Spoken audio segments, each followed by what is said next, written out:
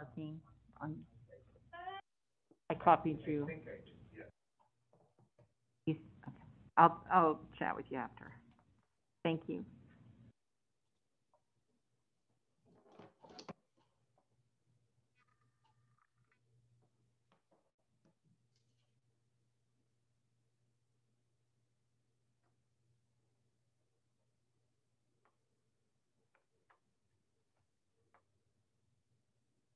Mr. President, Commissioners, it is now 5:30. All right, ladies and gentlemen, welcome to the Ada County Highway District pre-commission meeting. And we will begin by asking if anyone on the commission has any questions about today's agenda. And we'll welcome Dave McKinney, Commissioner McKinney, from over Zoom.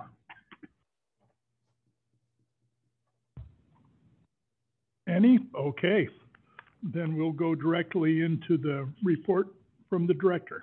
Hey, Mr. President, Commissioners, thank you very much. Good afternoon, Commissioners. I do have a few items for you today, and they are a diverse group of items across the board. And I will be sharing some information with you with the information package I put in front of you. Commissioner McKinney, I did send you that package electronically earlier this morning, so you could follow along. First, a couple of comments on the TDS operations. As you know, as we shared with you last week, Commissioner May and I met with the company's representatives at their request as a follow-up to Commissioner Goldthorpe, Steve Price, Gary Inselman, Paul Daigle, and my initial discussions with and recommendations with their CEO and associated leadership. We greatly appreciated their effort to sit down with us again. The good news is that there is forward progress being made with TDS, and I've established a hotline, and as of an hour ago, a hotline email that we'll have out to everybody. That was Commissioner May's recommendation that they do for customer concerns and their increased outreach to city leadership and the public. Moreover, we did meet their key construction lead, and he is more involved in the daily operations, and there are more crews and site leadership directly involved with this. Director, sorry to interrupt you. Could you just speak a little closer into the microphone? I think Commissioner McKinney's having a hard time hearing you. That's the excuse he's using? No. Anyway, yes, and I do apologize for that, for not being that close. Anyway, as an update right now, and I just received this about a half hour ago from them, so I'll be reading from their email. I will share this with you all later tonight or tomorrow so that you can get the full gist of it. But anyway, for Meridian, their contractor has completed 100% of their shallow duct remediation. They anticipate completing all hardscape remediation by September 1st, 2021. For Garden City, they've now completed 100%, that's 40,400 feet of shallow duct remediation. In other words, they're putting it where it needs to be, and such in several of the neighborhood areas. However, they still have another 4,000 feet to go regarding tie-in. There's a lot of more work to do. After discussions across the board, they've asked the team to double their efforts, or demanded they double their efforts, so that they're done by 21 December is their target date. Now, I'll share with you what Commissioner May and I were very firm with the group on regarding target dates on this. So we'll be working that one for Garden City. Community engagement. Yes. How are they doing on fixing the damage that we still continuously hear about on Martellus? I will get into that briefly, sir. Anyway, they have contacted the impacted municipalities, and they're doing more regular, per your recommendation and Commissioner May's recommendation, on updates with leadership and such. Finally, they do have a dedicated email address to accompany their hotline address for folks. We'll have this out to our team later on this evening, so that in those teleces we can also add that to the response going forward. So that is the good news. Again, and they are having some forward progress. Now they're not as good news. They are still well behind the power curve on rectifying poor past performance. and such, to include the hardscape and landscape, Commissioner Goldthorpe, that you just raised. As such, Commissioner May and I have ensured that they fully understand the following: that we continue to receive negative comments by neighborhoods regarding, you saw a couple just this week, regarding their operations, to include poor workmanship, poor material replacements, lengthy delays in correcting errors, and less than professional subcontractors. We made it clear that there will be no further permits will be authorized for the group that's having the issue. Now, the other group's doing okay until they have fully completed their repairs on their current neighborhoods and to ACHD's and the city's satisfaction. We were, Commissioner May and I were very emphatic that all this must be done before the snow flies. Now, we have a December 21 date that was just put forth. I'm going to ask our Development and Technical Services team to go back tomorrow and have a discussion on the objective, and the requirement was before the snow flies. And as we've been looking at the weather, again, it's a 50-50. We're either going to have an El Nino or a La Nina, which means it's probably going to snow like hell. We'll see how that goes. And then finally, that TDS's financial concerns and stuff are not ACHD's concerns, and such as they move forward. Commissioner May, did I miss anything on that? Okay, so we will keep you posted. I think this is a great step forward, but there are more steps to take, and our team is watching. Is it still not to the severity that we are more than just considering fines? We're there. We're there. Good. And the leadership knows it over there. So after next topic, if you're all good with that, the Linda Bridge.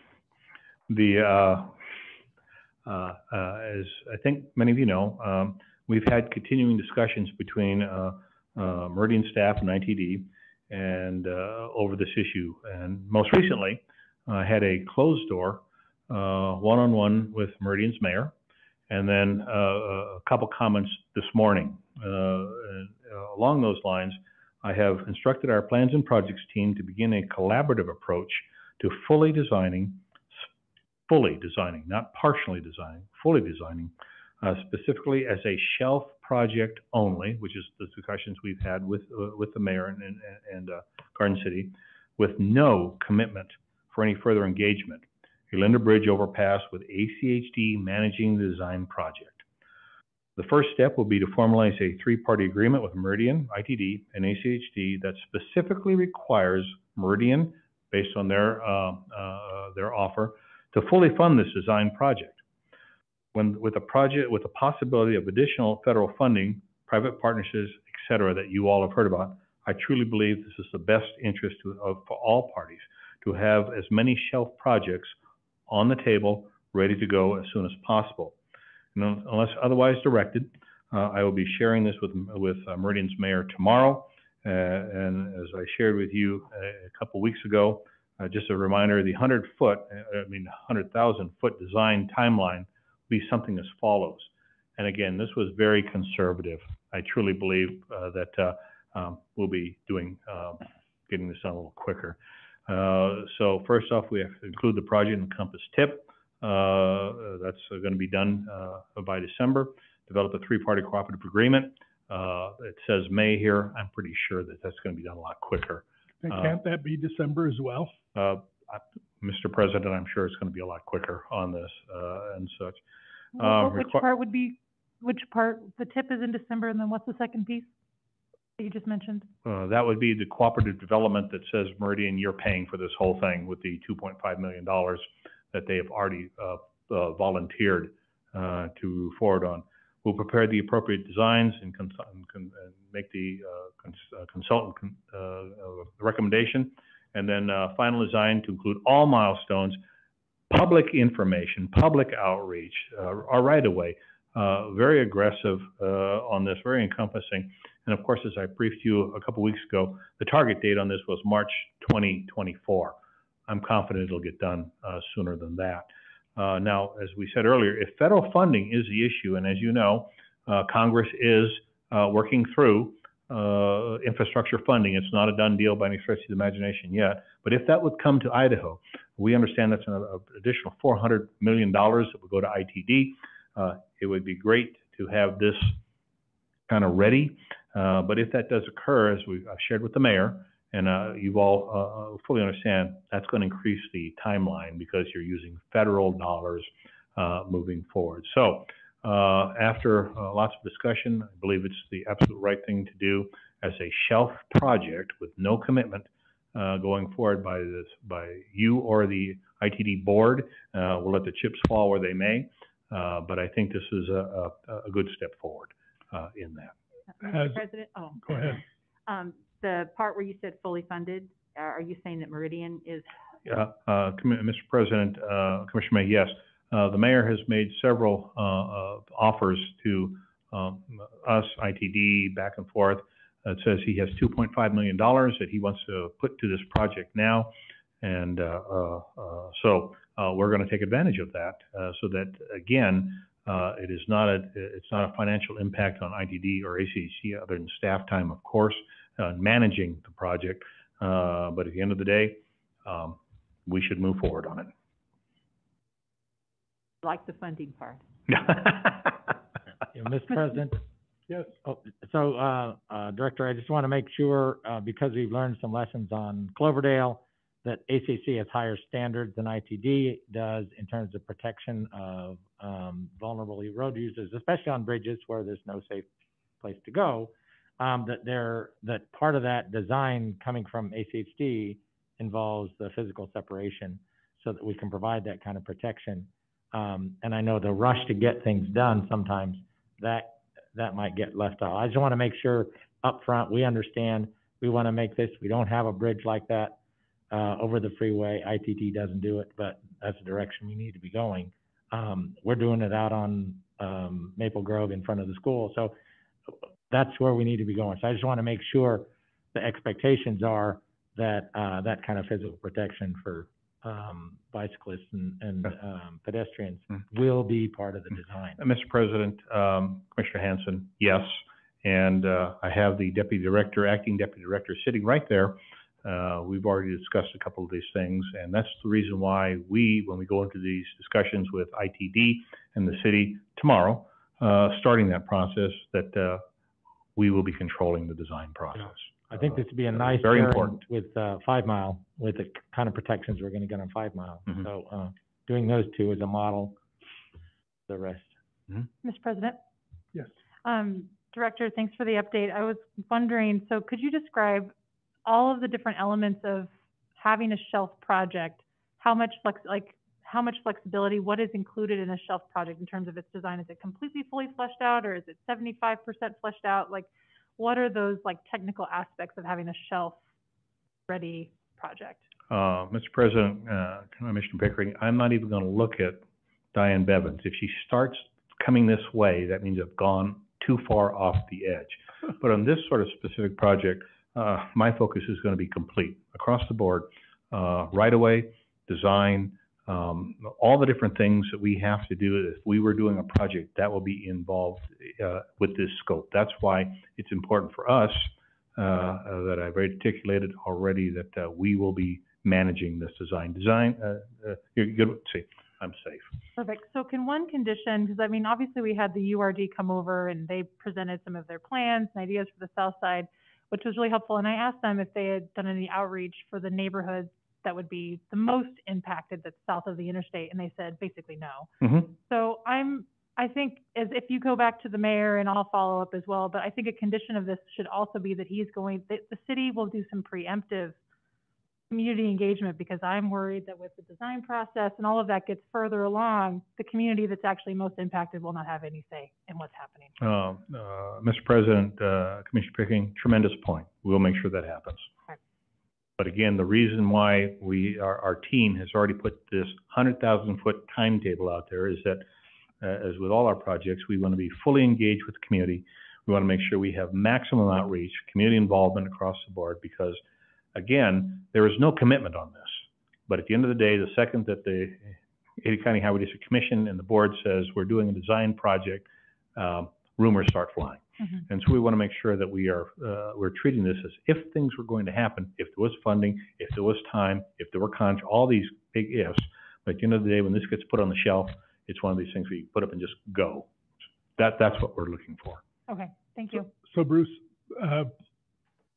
shelf project, is that synonymous with shovel ready? Yes, sir. That's what I thought. Mr. President, one additional question. Would it be separate projects, the downstream impacts, both north and south of the freeway? I'm assuming Meridian's not going to pay for those, but, you know, when we open up Linder and make those connections, the Linder north and south of the freeway haven't experienced that kind of traffic. So are those separate projects? Are those going to be incorporated? Because it's going to be a significant impact on both sides. How do we deal with those as a separate, Mr. President, Commissioner Hanson, you've just exceeded my ability to factually answer that. I'm going to make an assumption here, and you'll let me know if I'm speeding. The full package needs to assess all those things. However, additional projects, those will be separate to complement this. Now, you said something very interesting, you know, that if Meridian's going to pay A, B, or C. We're not there.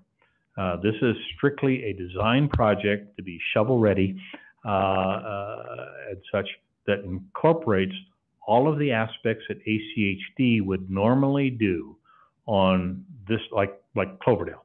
Have that all tied in, so at some point in time, if funding was available, if ITD agreed, if Compass was on board, if you were all on board, and all the arrangements could be made, that book comes off and we start. I need to quit now because I'm way ahead. Sir, does that answer your question? It does, and it's why I think it's important that we have everything in one integrated priority list, because a lot of those they'd be separate projects, but they might have to be accelerated, those downstream projects, in order to time it so that there's not detrimental impacts when it's ready to start. So again, I really, obviously we're going to be aware of that, but we're going to see some projects on our integrated 5-year work plan on Linder in order to address that eventuality of a connected arterial. Mr. President, Commissioner Hanson, again, great points. I do want to remind the Commission. We just had some folks get locked out. What? Some folks just came to the door and then. Is the door not open? I thought it was still open. It's still open. I want to remind the Commission again, this is not on the integrated 5-year work plan anywhere. This is, again, a first step in taking proactive actions that in case certain things happen, we're ready to execute. This is really what this is all about. Mr. President, oh, sorry, I didn't mean to finish your thought. So when you referenced ITD, if ITD, so are we doing this in hopes of pulling ITD along with us? I mean, what is their thought on this project? Because they were not quite committed to it. No. So where are they?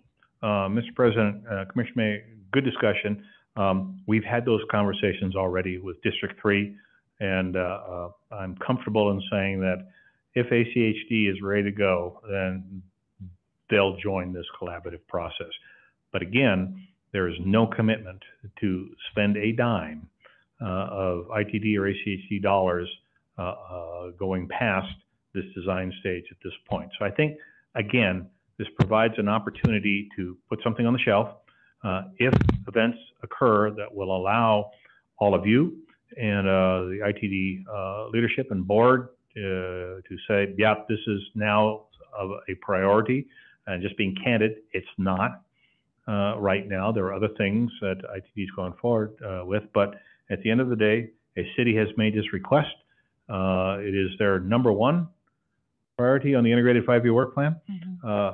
I read what you, anyway, and such. So a little bit of a shift, because when we wrote that letter, you know, we support the project, but it was kind of contingent if ITD, if this is a priority for ITD, ACHD will follow. This is more consistent with what I've been hearing, that they were kind of looking to us to have a little bit of skin in the game before they move towards any sort of commitment. So that seems to be kind of Yes, what we're ma'am. doing. And I think it's a great compliment to ITD, because at the end of the day, ITD can put up a bridge, but they are very concerned about the impacts it would have to the Ada County, the local jurisdiction.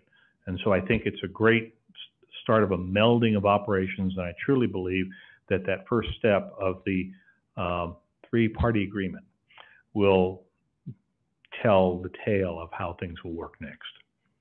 Director, I just have one more question. Are the maintenance costs, is there a maintenance cost analysis of like what it would cost to the district to build this bridge and maintain it? Or is that something that comes after we actually decide to fund building the bridge? Mr. President, Commissioner Pickering, great question. It's a yes to both. Yes, when the design is built, we'll know specifically what the costs are. It'll go out to bid from a design perspective only, and such. And yes, when we look at something like this, we do take into account what the maintenance costs could be. But is it intimately involved in that one project there? No. That comes later. Okay, thank you. Just so we all know, the city of Meridian is fine with us doing the design on the whole project, but they would also be just as happy if only the bridge and the southern portion of the projects were done, and then traffic allowed to go. And I've had personal conversations with all involved and told them we would rather not do it that way. So there we go. Okay. Commissioners, as I shared with you last week, we have continued working with the Surprise Way HOI regarding their concern on speed and pavers and such. Most recently, we have offered to leave the pavers in place if the HOA would agree to maintain the pavers going forward. The HOA declined. And so, as we have already committed to a future speed study, radar feedback signs, and additional traffic calming investigations, potentially bulb outs, et cetera, to assist in their concerns, to address their concerns, we would prefer to remove the bricks as originally contemplated and move forward on this project. So I'm just giving you a note on this. If you have any concerns, please let me know. But I truly believe our staff has reached out multiple times, and this was the one thing. And unfortunately, the HOA elected not to do that. Commissioners Goldthorpe and Pickering, we are finalizing your reservations for the upcoming Idaho Association of Highway Districts Convention. And I believe that both of you have the initial agenda in front of you, and on the back of that, you see some flight schedules. I'm going to make assumption that you're going to want to do a direct flight into Spokane, as opposed to going to Portland, Seattle, or San Jose, and such. Stacy is working those things for you, and such. And so, if you're okay with that, we'll continue to move forward, and such. But we'll set up your transportation from Spokane to the convention, then back again. And as we get more in detail from the Idaho Association of Highway Districts, we'll make sure that both of you have that. And as a reminder, Stacy will be attending to make sure you both don't get arrested, such as we go forward. The direct flight is with Alaska. Southwest does not do a direct flight anymore into Spokane. So anyway, that's in front of you. If you have any concerns, please let either Stacy or I know, and we'll work them for you. Commissioners, I have also given all of you a draft map of our future winter operations regarding sand and salt, and our decision matrix as we go forward. As you know, we're working with Idaho DEQ to finalize the game plan for what we're going to do next year. And as you can see on that color-coded map that Jennifer and her team have put together, and they've done a lot of work into this, that blue area, that main blue area, that's where we are very comfortable recommending to DEQ that we can disperse after diluting to their standards of the salt that we already have, that there are no waterways that will flow into the Boise River and such. Everything outside that blue area, our engineering team, our environmental team, and our maintenance teams, and our general counsel have worked through to make sure that we were not in any type of harm's way. Now, this is a draft. We'll be finalizing all this week and then sending it to DEQ for their review and approval before we do anything with this. And now the bike lanes on Floating Feather. Director, sorry, the blue salt usage, can we give you feedback by a certain time? Is there a timeline that would work for you? I'm sorry? I was looking at the map, and there's a few places where I know that there's reservoirs and things like that. Commissioner, absolutely. When can I get you that feedback? Yeah, absolutely. If you could please, I'd like to get that back, if it's convenient for you, by close of business on Friday. Sounds good. And such, I greatly appreciate that. And I'm sure the head of maintenance would appreciate that too. And now, as I said earlier, the bike lanes on Floating Feather. Bottom line right up front, our most recent attempt to smooth out the bike lanes did not work as expected. As such, I am not recommending spending another additional dollar nor time on the pilot friction seal application for the, as our BAC and other riders have been very specific, it did not work. Bruce? Yes. If we were to try it on better surfaces than the old degraded surface on Floating Feather, we had a little bit of a conversation on that a few weeks ago. Right. You're thinking that's not going to work either? No, I'm specifically talking about the Floating Feather Super, one, okay. Commissioner Goldthorpe. So specifically on Floating Feather, we will continue to explore other options and treatments that we can test and be expected to survive. And this is key, winter operations. I know there are treatments that do appear to work in other areas, but they definitely do not survive. I mean, they don't have the challenges of winter ops in those areas. That being said, we will keep you posted. I know our team's looking at every option, and we will continue to try these things. But on other roads that may not be as damaged or as rough as Floating Feather is, that still works, and we're still looking toward that and such.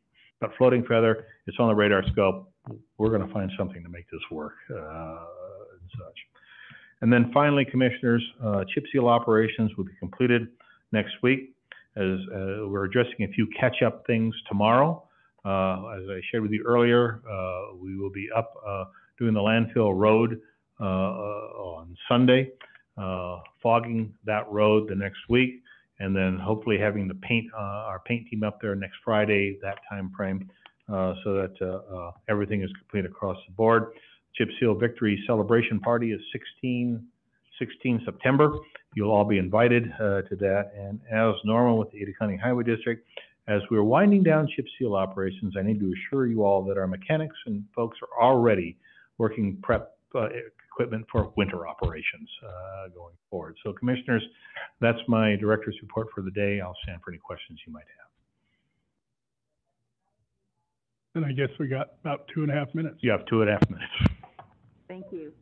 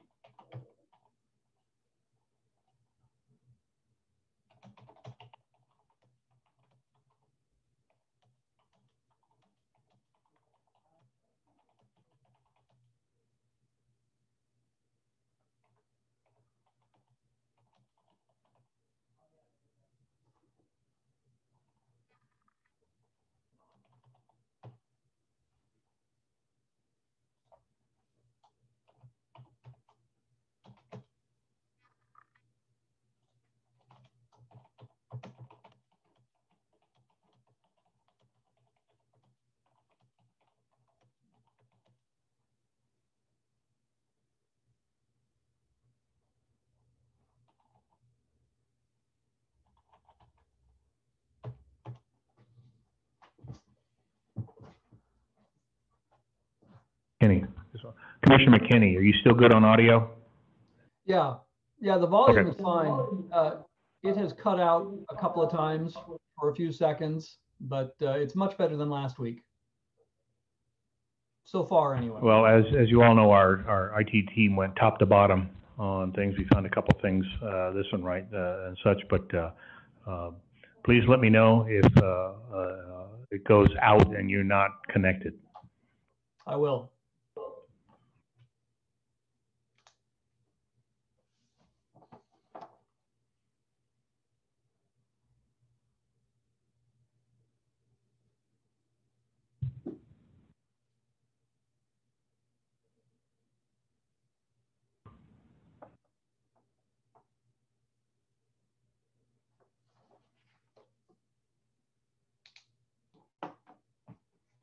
Mr. President, Commissioners, it's now 6 p.m.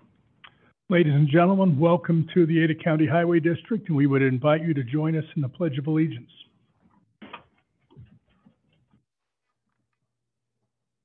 Pledge allegiance to the flag of the United States of America and to the republic for which it stands, one nation, under God, indivisible, with liberty and justice for all.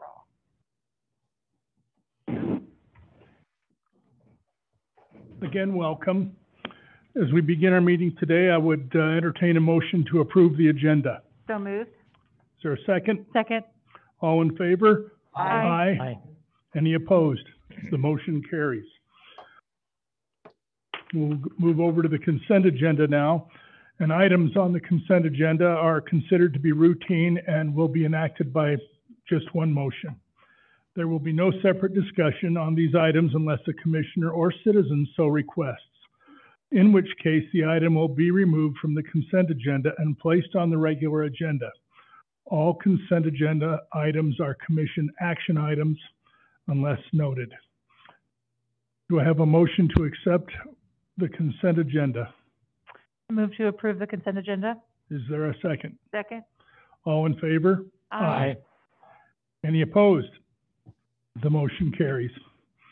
We'll go over to our regular agenda, and there is only one item today, and that is the fiscal year 22 budget public hearing and request for adoption. Before I turn the time over to Christine Candler, who will give us a riveting presentation. With bated breath. I'll just say a few things. Welcome to tonight's main event, the 2022 fiscal year budget hearing. A lot has gone into preparing for tonight, including work sessions, seeking public input, holding public meetings, all during the last year or close to that timeline.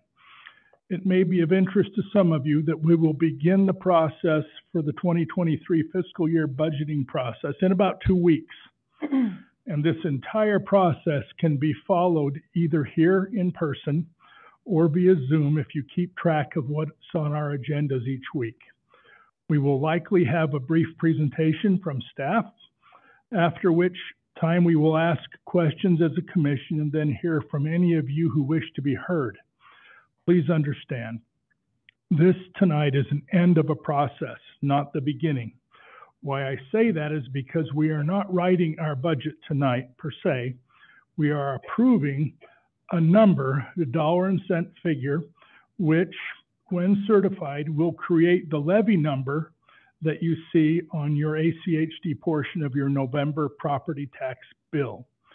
If you follow the current economic news, you already know of the incredible appreciation of land with real property values.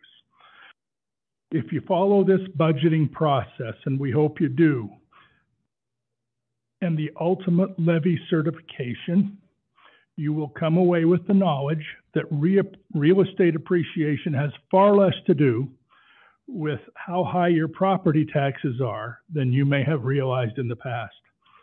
The budget amount that is approved this evening, when divided by the retail value of all of the properties here in Ada County, will give you the levy number for the coming year. It will undoubtedly be less than the levy number from last year. The levy number has gone down a tremendous amount over the 6.5 years that I've been here on the committee. It has nothing to do with politics. It has nothing to do with personal philosophy. It's simple math and not even Common Core. Contrary to what I have read in the recent past in the media, our decision this evening will not result in an increase or decrease of anyone's entire property tax bill. It may come as a surprise to some that we have received in the past a much larger bang for the buck. Say even 5 years ago, when we passed a lower budget amount than we will with whatever we pass tonight. Why, you might ask?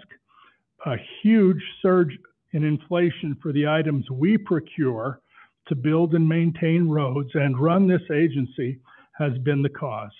As has been mentioned from this dais on several occasions, we are kind of digging a hole for ourselves where our level of capital expenditures for roads is concerned. This because of the constant reduction over time in the buying power for each dollar of revenue we receive from whatever source that revenue comes from. This year, due to legislative restrictions as well as our priority decisions, we couldn't even spend all of our assessed and collected impact fees. The expectations of the public are an interesting thing. Regardless of our revenue, regardless of anything, we are expected to be open for business each day and do an acceptable job for each of the 502,000 individuals living in this county. This according to the individual expectations of all 502,000, and an absolutely impossible expectation to fill. But we've been at this for 50 years last week and expect to be at it for at least 50 more. Our proposed budget includes a resolution already approved by this commission to include or increase the community programs portion of our budget by $5 million for the next 2 budget years, after which time a newly seated commission will carry on from that point. The reasons for that increase are numerous, and because I asked for this resolution myself, you should know a couple of them. We currently have a vehicle registration fee here in Ada County that includes an increase or a local option fee, if you will, to pay for 2 programs, Safe Routes to School and Congestion Management. In a few years, the state statute that enabled this fee in Ada County only will sunset, at which time these 2 programs will disappear. We at ACHD currently have no reason to think this statute will be renewed by the vote of the people because you, the people, the voting public, have already said no once a couple of years ago. This due to the accurate perception that heavy trucks, which pay zero for this registration fee presently, create an unfair burden to pay for roads on the owners of smaller vehicles like the ones you rode into here on today. All we ask of the legislature on this matter is to allow the voters of Ada County to decide who pays that fee. So far, we've gotten nowhere, so the $5 million increase in community programs for the next 2 years is partly to get ahead of fixing some of the glaring sidewalk gaps among other projects without which still place some of the most vulnerable road users in real danger on our roads as currently configured. Anyway, you've heard enough from me. We'll now turn the time over to Christine and then to you for comments and testimony. Thank you. Mr. President, Yes. I just have one quick question for Christine. It's just 2 different numbers. The memo and our budget book on page 1 and in the packet, we reference 154.9. And it should be 151.8. Right. So, you want to say why we are at? I made a mistake. It's an error on updating the packet when I have to redo all of this is put together manually. So that's just a mathematical error that I put 154.9 versus 151.8 on there. On pages 3 and 4, it shows the total of revenue being 151.8. Okay, 151.9 because we round up, correct? Okay, yep. So, okay, yeah, I noticed in your memo today, dated today, that it still said the 154.9. So that just concerns me. I just want to make sure we have the correct in the packet. I didn't know. Okay, thanks. That never happens. It's a lot of numbers floating around, Christine. You do a great job. Yeah. I just want to make sure that Mhm. we're sure what we're voting on and. Mr. President, Commissioners, for the record, Christine Tandler, Budget Manager. I'm here to present the proposed FY22 budget for adoption this evening. The last slide will show you I will need separate motions both for the adoption of the budget, for the property tax certification, and then depending on the choice of the commission, we could need 2 additional motions for those additional resolutions in order to take the additional amounts. The budget was created using the capital allocation methodology as directed by the commission. The reminder. Also, public hearing requirements. We did follow all the public hearing requirements by statute. In fact, we did an additional week of advertising of the budget in the Idaho Press. So some of the basic bigger ticket items, or we do have rescheduled projects of $5.9 million. Those are costs related to schedule adjustments. This was already approved in the second adjustment.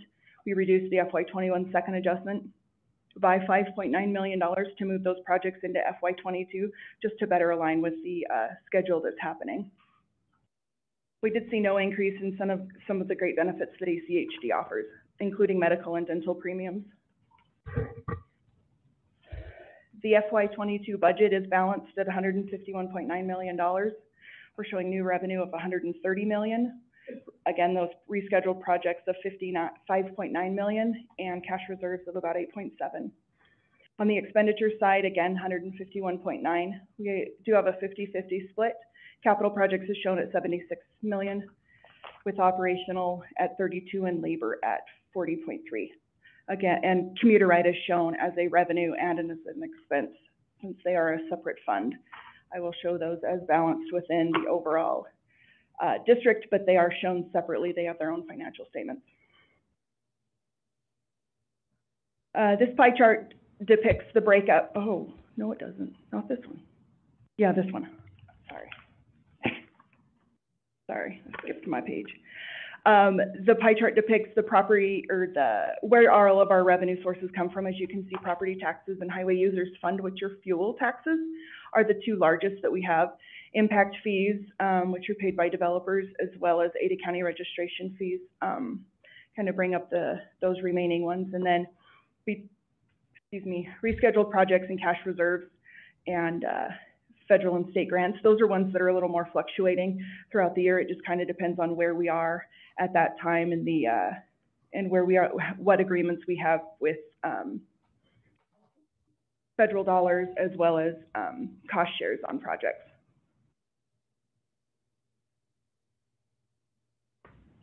Here's the expenditure budget, again at about $151.9 million. About a 50-50 split, something that ACHD has been maintaining for several years. Within this budget, in the planning and project management category, which is the red one, we do have a continuation of our neighborhood plans. We are working through the Barber Valley and the Central Bench. We've been through all 10 planning areas, and so we're kind of going back, seeing all the successes that we've had and see if there's changes or updates to those plans that need to be done. Maintenance is where chip seal, crack seal, and winter maintenance is housed. The development and technical services is our zone inspectors, sub-inspectors, all of our project inspectors, engineers, and the like. The capital budget is proposed at $76.1 million. I'll point out that the roadways and intersections are 2 separate pieces of the pie, but they do add up to 27%, and those are our CIP projects that are funded through a portion of impact fees. We also show 18% in community programs, and the cooperative development is at 14%. Again, last week we did approve a couple cooperative development projects. Those are going to be a little bigger, which is a little bigger this year as in prior years, just taking advantage of developers being able to help us get some projects done. And as per usual, we do have a very large function of our budget related to maintenance, capital maintenance and federal maintenance projects. The next few slides, I'm going to go through highlight some projects in different categories and in different phases that are included in the FY22 budget. So some of the major construction projects planned in the community program category is the Kootenai Street traffic calming. This is one that we went through a concept design on. We originally had it planned as 3 phases, but currently we have it all planned to be done in FY22, which is pretty exciting for the people up there. There's a lot of really good stuff happening up there. Roosevelt, Rose Hill to Emerald is a sidewalk project. 11th Street Bikeway includes 2 RRFBs that'll help with the kids that walk to school to Boise High. 13th Street traffic calming starts at Hyde Park and goes south. It includes bulb-outs. And then Christine Street, Northview to Ustick is another school route. So we're going to work on, we're going to get sidewalks on both sides of that street. There's an elementary school to the south and then the high school down to the north. So as has been stated throughout this process, we're working really hard to ramp up design to create our shelf strategy in order to have projects that are shovel ready. So if and when funding becomes available, we can go to them. Projects do take a long time to kind of get through that process in order to go through the public process and the design and then subsequent right-of-way. So some highlights that I'll say here is the U-Stick. We've got U-Stick, Black Hat to 10 Mile, 10 Mile to Linder, and then the U-Stick and Black Hat intersection. Those are all going to really help out there with the opening of the Waihe School. We've got several intersections in here, Amity and Locust Grove, and then McMillan and Black Hat also.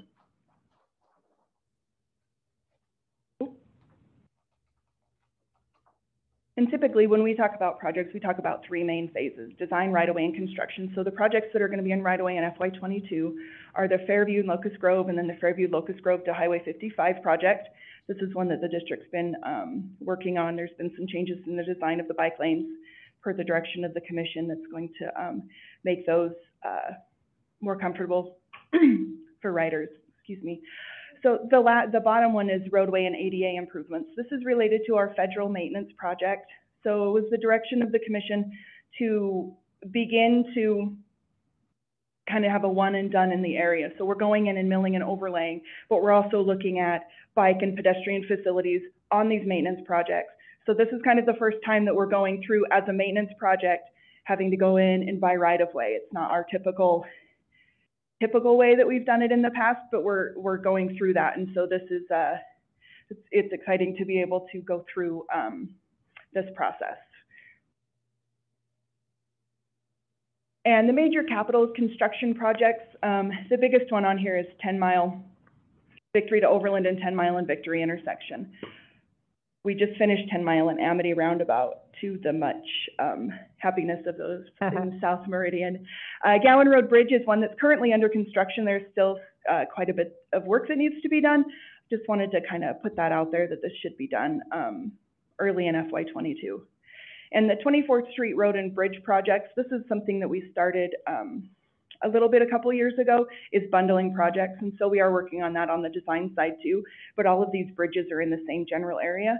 So being able to design them all together, we can get one consultant on board and be able to utilize that for savings. And Downtown Boise Implementation Plan 2020. So we've been working on what we call DBIP for, I'm gonna say 6 or 7 years. This is the last of those series. We've done a lot of 1 to 2 street conversions. This is a pretty big one. This has a lot of improvements from 16th to 1st Street on State. We have RRSBs at 14th and 12th, and then also a portion of Capitol south of Front. So staff recommends approving the budget of $151.9 million, authorizing the property tax certification, and depending on those, we'll determine the resolution. I'll stand for questions. Okay. Any of the commissioners whatsoever have any kind of questions whatsoever to ask of Christine about our budget? Mr. President, I have a question. Yes. Christine, can you confirm that the raises for the commission and the director are still in there? Yes. Why are they still in there? At the meeting when it was discussed, I only got direction from 2 commissioners to Okay, remove them. thank you. Mhm.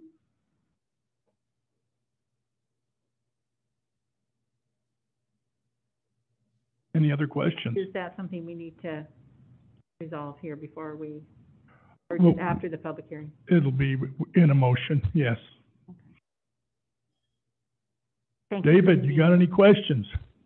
Well, I have some questions and comments, but I think I'd like to, they're not so much about the some of these details as they are just generally about the budget and so on. So I'll reserve those until after the public hearing. Okay. Then we will go directly to the public. And I will await with bated breath a list of people who wish to speak. Miss Deanna Smith. I'm gonna ask you to unmute. I will officially open the public hearing, and we will begin by hearing from Deanna Smith.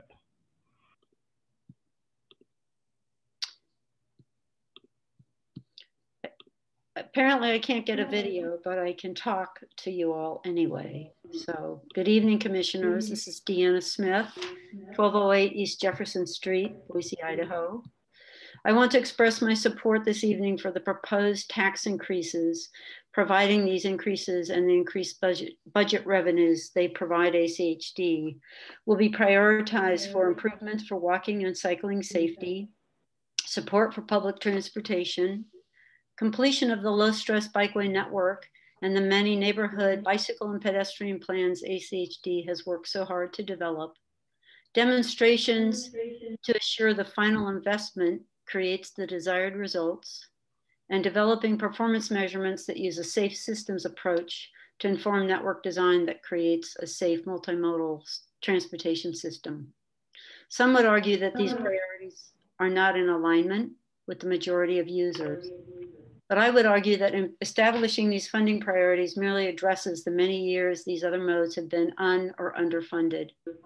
ACHD has been making good strides on improving walking and cycling safety and creating a network that serves all users better. Yet the budget and thus our priorities are constrained by a CIP and an integrated 5-year work plan that continues to reflect planning decisions from the past. These documents continue to view our roadway network as underbuilt for the growth we're experiencing. But I would encourage you to take this opportunity and avoid what we've learned from many other places around the country and avoid the mistakes that have been made in an attempt to relieve congestion and really rethink how we look at and plan for transportation. The data about induced demand is real, and I urge you to avoid this pitfall. So I support the tax increases, but not necessarily all the proposed budget expenditures, and urge the Commission to fully review the integrated 5-year work plan and CIP and align them with these new priorities. I appreciate the constraints you feel by the land use decisions that are made, but if you were to establish LOSF as acceptable, this could free up your planning and budgeting to address congestion management by providing and supporting mode choice as a congestion management strategy rather than road widening, thus allowing the budget to fully support the priorities of maintenance of existing infrastructure, safety for all road users, and efficient use of taxpayer dollars.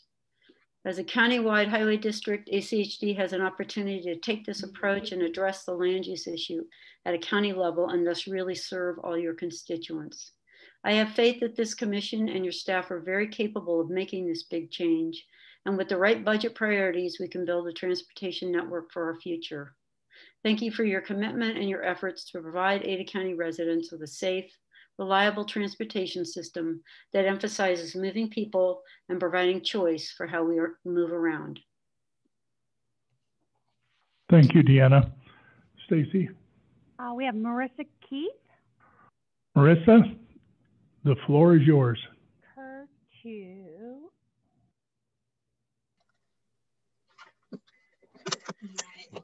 Hello, commissioners. Feedback. I just wanted to say that if you would identify yourself, name and address. Thank you. Sorry, Marissa. It's been a while. Marissa Keith, 3279 South Cloverdale Road in Boise. I just wanted to kind of reiterate what Deanna stated. I also don't believe that we're going to cure congestion by just simply widening the roads. And I would encourage you to keep working on changing the impact fee ordinance to include more options for what that money can be spent on. And if that requires that you go to the legislature, again, I know, I'm pretty sure you attempted this once before, but if it requires you to go there again, then I'm pretty sure you would find some allies within the neighborhood associations that might be able to start a letter campaign to assist with that. I hate to say it, Commissioner Goldthorpe, but this year I'm one of those parents that is driving my kid back and forth to school twice a day. He switched over to a new elementary school and busing is not available.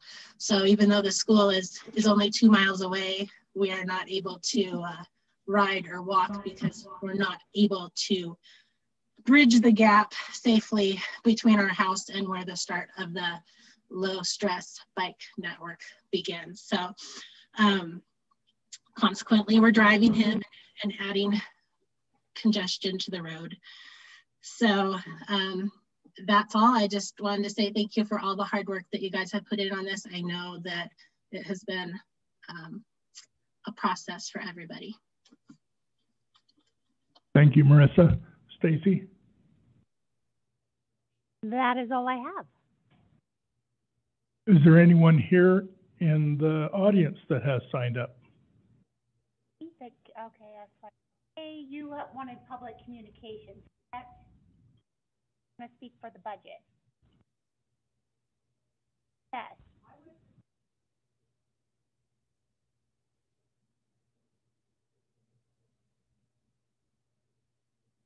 But on the budget or on a different subject?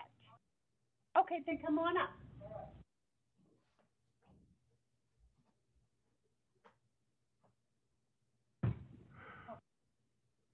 Now, we do allow for 3 minutes for testimony, so I'm not sure that you want to get into it too deep. I'm not going to use photos now. I am Kay Hummel, 420 East Crestline Drive. I have a brief comment on the general budget and my appreciation to you. I represent an informal biking group called GASP, Geezers Actually Still Pedaling. And I'm also a past member of the Boise Bike Boulevard Coalition. And so I've been following all your neighborhood planning and the safe routes to school and the need to have the low stress bike network. And I really want to applaud you for responding to requests a year and 2 years ago to get the signage done more or less all at once. So thank you. I also want to comment that I'm following many of the projects that are in community and are in core. And I think they're really critical. I am somewhat disappointed that the fix at Avenue B and Broadway is just marked future, because I think it's critical to moving people through the busy area near St. Luke's and on into the East End. So if you can move that up and look as the coming year's budget process and work plans get amended or reallocated, please do so. And I think that's all I have to say, other than I do support all of the recommendations that came to you from your Bicycle Advisory Committee. And I'm also quite interested that you fund eventually, sooner than later, the special street sweeper that can clean these newer bikeways, separated bike paths, because your existing equipment can't do that. And these bikeways will not be adequate or really safe if they cannot be maintained and cleaned on a periodic basis. So that's it from me and GAS, my fellow riders who comment about this constantly. Thank you. I have questions. I'll stand for questions if you have any.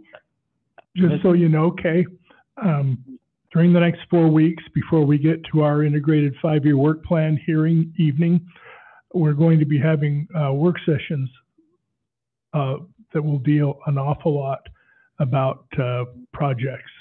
And a lot of them will be community programs projects. I'm aware of that, and I'm unfortunately out of town most of the next 4 weeks.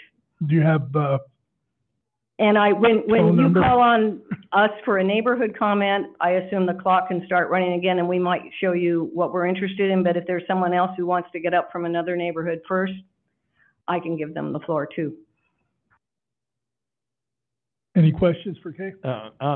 Mr. President and Yes. Kay, I know last year we did purchase 2, was it, of the smaller, one? And we didn't purchase them. I know we went and looked at them. Are they in the budget? I'm looking at Jennifer because it's on the maintenance department.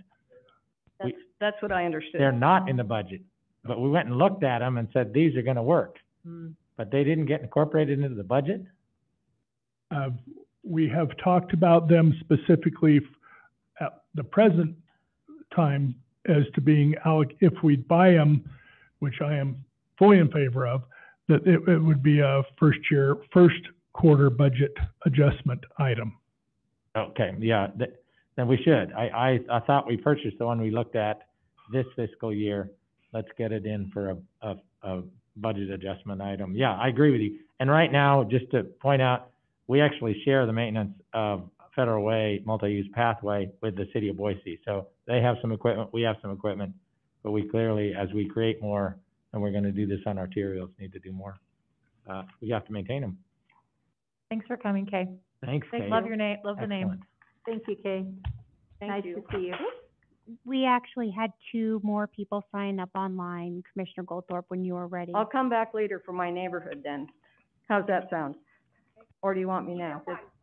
Why don't you go ahead and continue? While you're up. All right, I do have a handout and a couple overheads. Handout, you can read at your leisure, but I think you'll see that where I'm going with this. There's 2 sets for the commission. I didn't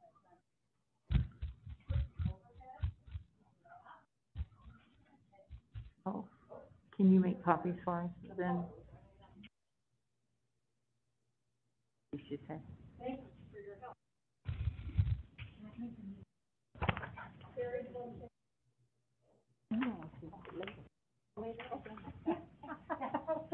Don't leave us.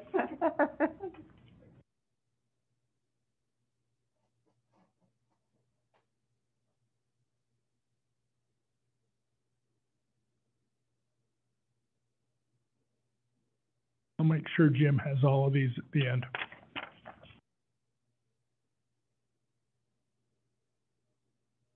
Should I begin? You bet. My name is Kay Hummel. I am a board member and the historian of Boise Heights Neighborhood Association. With me tonight is Terry Muse, our president. We are here to talk about 2 main projects that you will be discussing in coming weeks with the work plan, but because of our inability to be here much in the next 4 weeks, we're going to highlight those for you and show you where they are not in this current budget. We do appreciate all you've been doing. Just for people that are staying tuned on a Zoom, that you cannot see the map, but we will have the map available for viewing on our YouTube channel afterwards. But it is just of the Boise Hills Drive from Mesa Grande Lane to North 7th Street. That's correct. So it is. And it's more than that. That's the regional map of our neighborhood, which I was going to introduce you to next before I really launch into this. Boise Heights Neighborhood has been going as a steering committee since the 1970s, and we formally incorporated in 1994. What I'm saying to you tonight about some safety projects that will fall either under maintenance or under community programs is really represents about 5 allied neighborhoods. Somerset, Ridge 1, Ridge 2, the Somerset Village, what you knew long ago as the Boise Hills Village Apartments. It's now the Somerset Hills Apartments, and our neighborhood, which is 135 homes at this point, soon to be 137. I will point out that Somerset Ridge has one final plat unbuilt of 9 lots, and they have about 8 at last count unbuilt but platted lots. So there's 17 more homes worth of traffic coming down this traffic shed, namely Boise Hills Drive. And so all told, my rough estimate with the 170 units in the apartments at Somerset Hills and all of these allied neighborhoods that all feed into that critical area at Boise Hills, 7th and Brumback, and on down to the regular grid system in the north end is pushing 500 to 600 homes. And there are all ages and actually some economic diversity there because of the mixed use affordability of the apartments. And it turns over with a lot of families. We have children and adults who love to walk there, enjoy the views, and get on down to Hyde Park or to places such as the Children's School, St. Joseph's, Longfellow School, North Junior High, and Boise High. So there is a heavy use in this corridor of walkers, scooters, cyclists such as myself, and of course the automobiles from all of our homes. So that is the backdrop of the heavy use of Boise Hills Drive. It's classified as a local street, but it behaves as a local collector, as we all know. And a lot of people up there in that yellow area choose not to drive down Ridgeline, which was built as a modern collector street. It is a full 32 or 34 feet wide with dual sidewalks.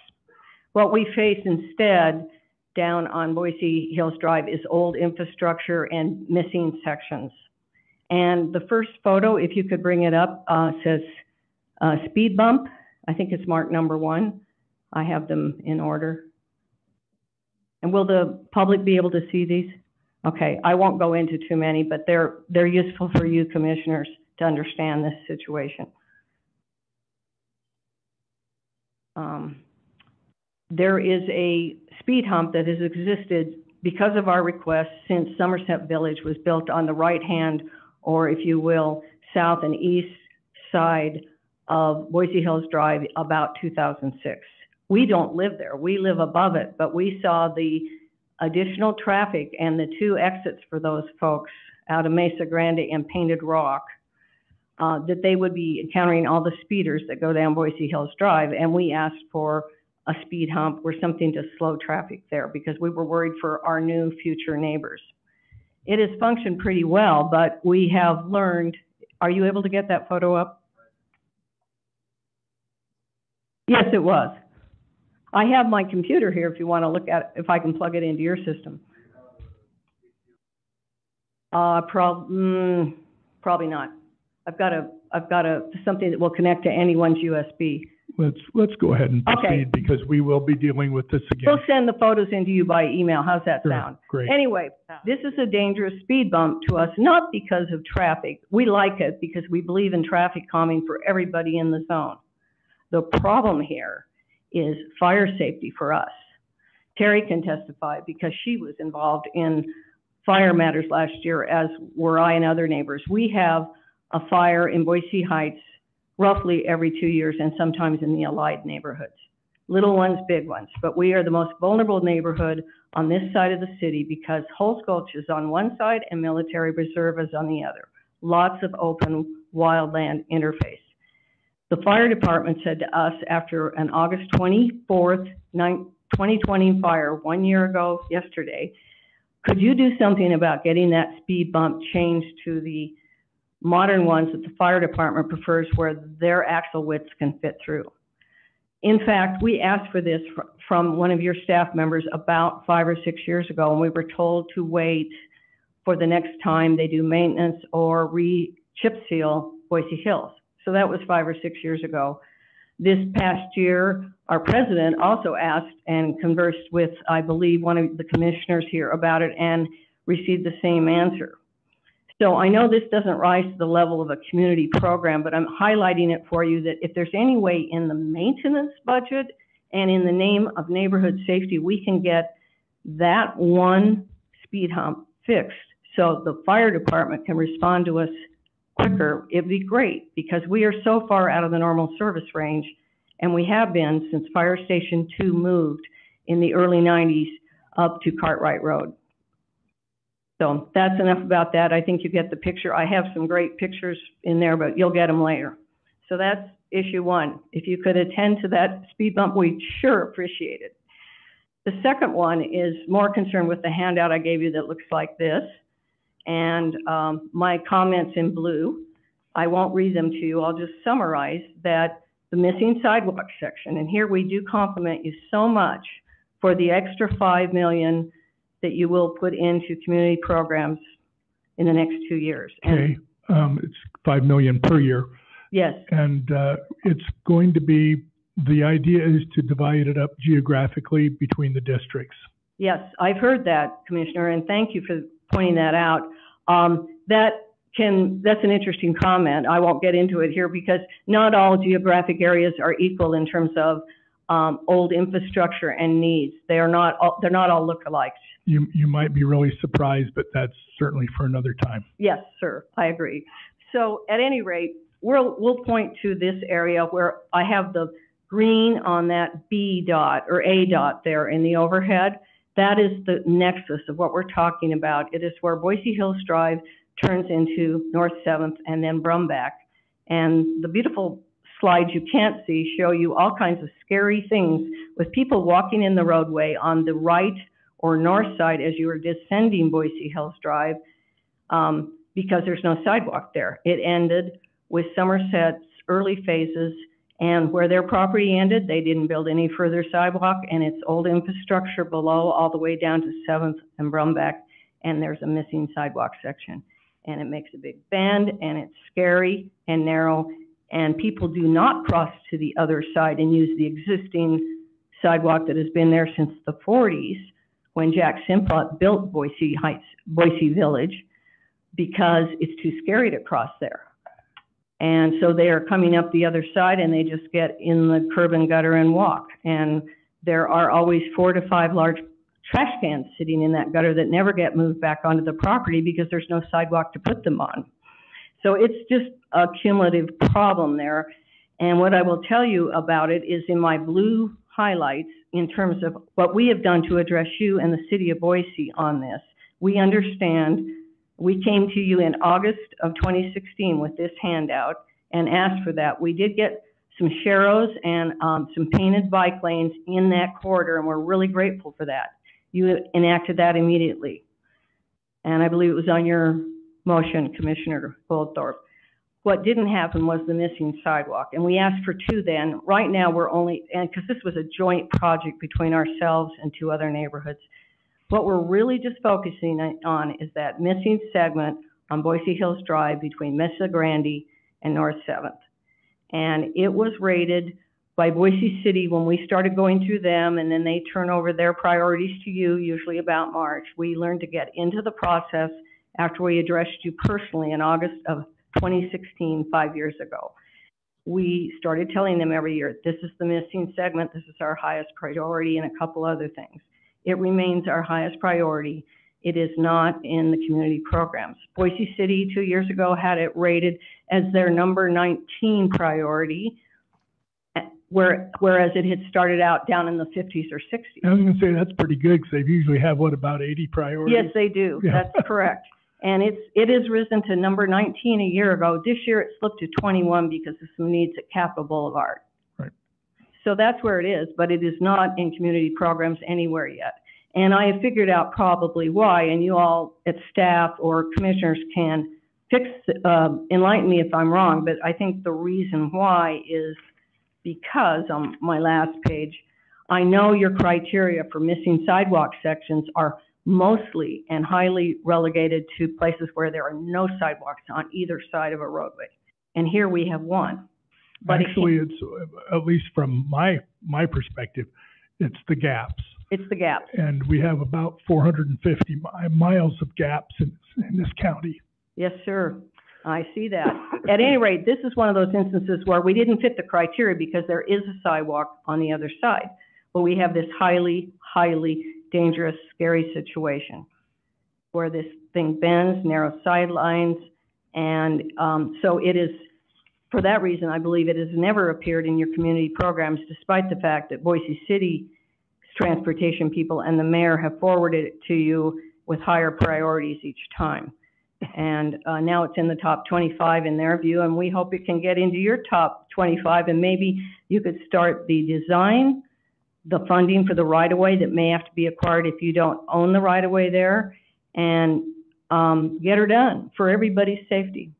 That's basically all I have to say, other than it is a crying need, and this will be our 6th year asking for it. And anything you can do with that new $5 million or budget balancing, if you get other infusion of funds from the new national infrastructure bill that hopefully will be passed very soon, we hope you can juggle out the couple $100,000 or less that it might take to do this crucial missing sidewalk on Boise Hills Drive between Mesa Grande and North 7th Street. Thank you, Kay. Thank you for giving me the time. Any questions? We haven't seen you for so long. I've been traveling, but thank you all for the service you give us, and it was a pleasure to be here. Thank you. Thanks, Kay. Mr. President, I just want to appreciate Kay, and I know I've talked to some of the people who are building up in the foothills, and they're surprised that when they pay their impact fees, it doesn't go to address the things that the new traffic is helping to aggravate. And I think that's absolutely critical that we identify the broadest possible use of impact fees under the current law and keep pushing, I think as Deanna or Marissa said, pushing to continue to expand it, because certain things that are safe when there's low traffic become very unsafe when there's more and more people driving on it.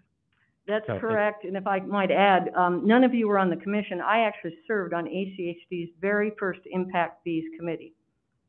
Ooh. Well, Susan Stacy and Don Nickram and some other great people, and I was proud to do that. And so I understand the guts and federal law governing impact fees and how you have to mind your P's and Q's and satisfy legal matters, but more importantly, how you have to satisfy the many, many residents and needs in this complex county. And I know it's hard. Yeah, and I think it's becoming more so because especially in Boise and Meridian increasingly is pushing for development in existing neighborhoods. You know, they want to use existing neighborhood infrastructure, and so they're pushing for densities, apartments, and so forth. Well, what that's doing is then saying those folks are paying impact fees, but we're not able to spend them on the impacts that growth is having. We Correct. spend it elsewhere. Right, because And they have to go. Change. They have to go to expansion of the system, as I understood it. They go to expansion of the system. We narrowly define expansion of the system, and so if you were to trace the impact fees that those neighbors up there that are building above you, they may well be paying for the widening of Lake Hazel, which chances are they've never driven on. Yes, sir. So, Kay, one last thing. I don't want to send you away depressed, but we actually had $8 million worth of impact fees this past fiscal year that we couldn't even spend. I'm aware of that. I heard your initial remarks, and yeah, it was a crazy year getting projects out and done, wasn't it? Well, no, we didn't have matching dollars for them. That's what the problem was. Yeah. Thank you, sir, and thank you, all of you. Thank you. Okay. Stacy. Mr. Chris Stanley. Chris, you're on. And I have to unmute you, so give me. Nope. I'm not getting video either. It looks like there's a setting issue. Nope, but we've had too many bombers, so nobody gets to show their Okay. video anymore. Sorry. Got it. No problem. No problem. Nobody needs to see my face anyway. Commissioners, Chris Stanley, 2903 East Gloucester, Boise, 83706, and thank you for the time. I want to commend the commission and the district certainly for their continued support for community programs. It's an incredible program, and I hope that it continues in the next 2 years and beyond. Tonight, I want to speak on two specific issues, and definitely as they relate to impact fees in the CIP. Because I firmly believe as a practicing planner, member of the Planning and Zoning Commission, and also as part of your pedestrian advisory group, that we have two major problems. I firmly do believe that as currently constructed, ACHD's impact fee program is broken, and it's actually addressing and encouraging sprawl. What I mean by that is, as it's constructed, it's a one-size-fits-all methodology. Those who are constructing in the built environments and in the downtown environment areas are paying essentially to subsidize those in the greenfield. This is not what good growth is really about, and it's not about what I know the district really is about. So I would highly encourage the district to take this issue up, probably not tonight, but at another point, and that is to essentially break these districts, break this whole process up into greenfield versus urban. Those who are in the greenfield really should be paying more because that infrastructure is not there. Those who are building and taking the chance in the existing neighborhoods or where that infrastructure is shouldn't have to be subsidizing those who aren't, specifically in the name of community programs and sidewalks and bike lanes. So as constructed now, those who do pay impact fees in those built areas basically don't see a return on their investment or what they're being asked to contribute. That's the second problem and something that I know that you can address as we speak. I want to bring up the point that an impact fee, as mentioned by Commissioner Goldthorpe, has to be met by property taxes, right? Well, if the property taxes are being paid by those who already live here to match the fees for those who are going to live here, and it seems to me that the community has a say and probably does want to see the types of things that they support over and over again, i.e. sidewalks, crosswalks, bike facilities, and so forth. So amending this is a major issue, and I really believe that the district has the authority, or at least can start to examine this, because if you have no money in down years to build sidewalks, and we have money that can't be allocated for sidewalks when we have plenty of money, then we've got a problem, and that problem needs to be resolved. And I hope that tonight and in future evenings, you can address some of the things I raised tonight. So I appreciate your time. Good luck with the rest of your hearing. Thank you, Chris. You probably already know we will be addressing this once again at the legislative level, which the meetings with the legislature, certain legislators anyway, will begin fairly soon. Anybody have any other comments or questions for Chris? Okay, Stacy. We have Eric Willinson. I can never say your last name. I'm sorry. Eric, you're on. Going to ask to find him.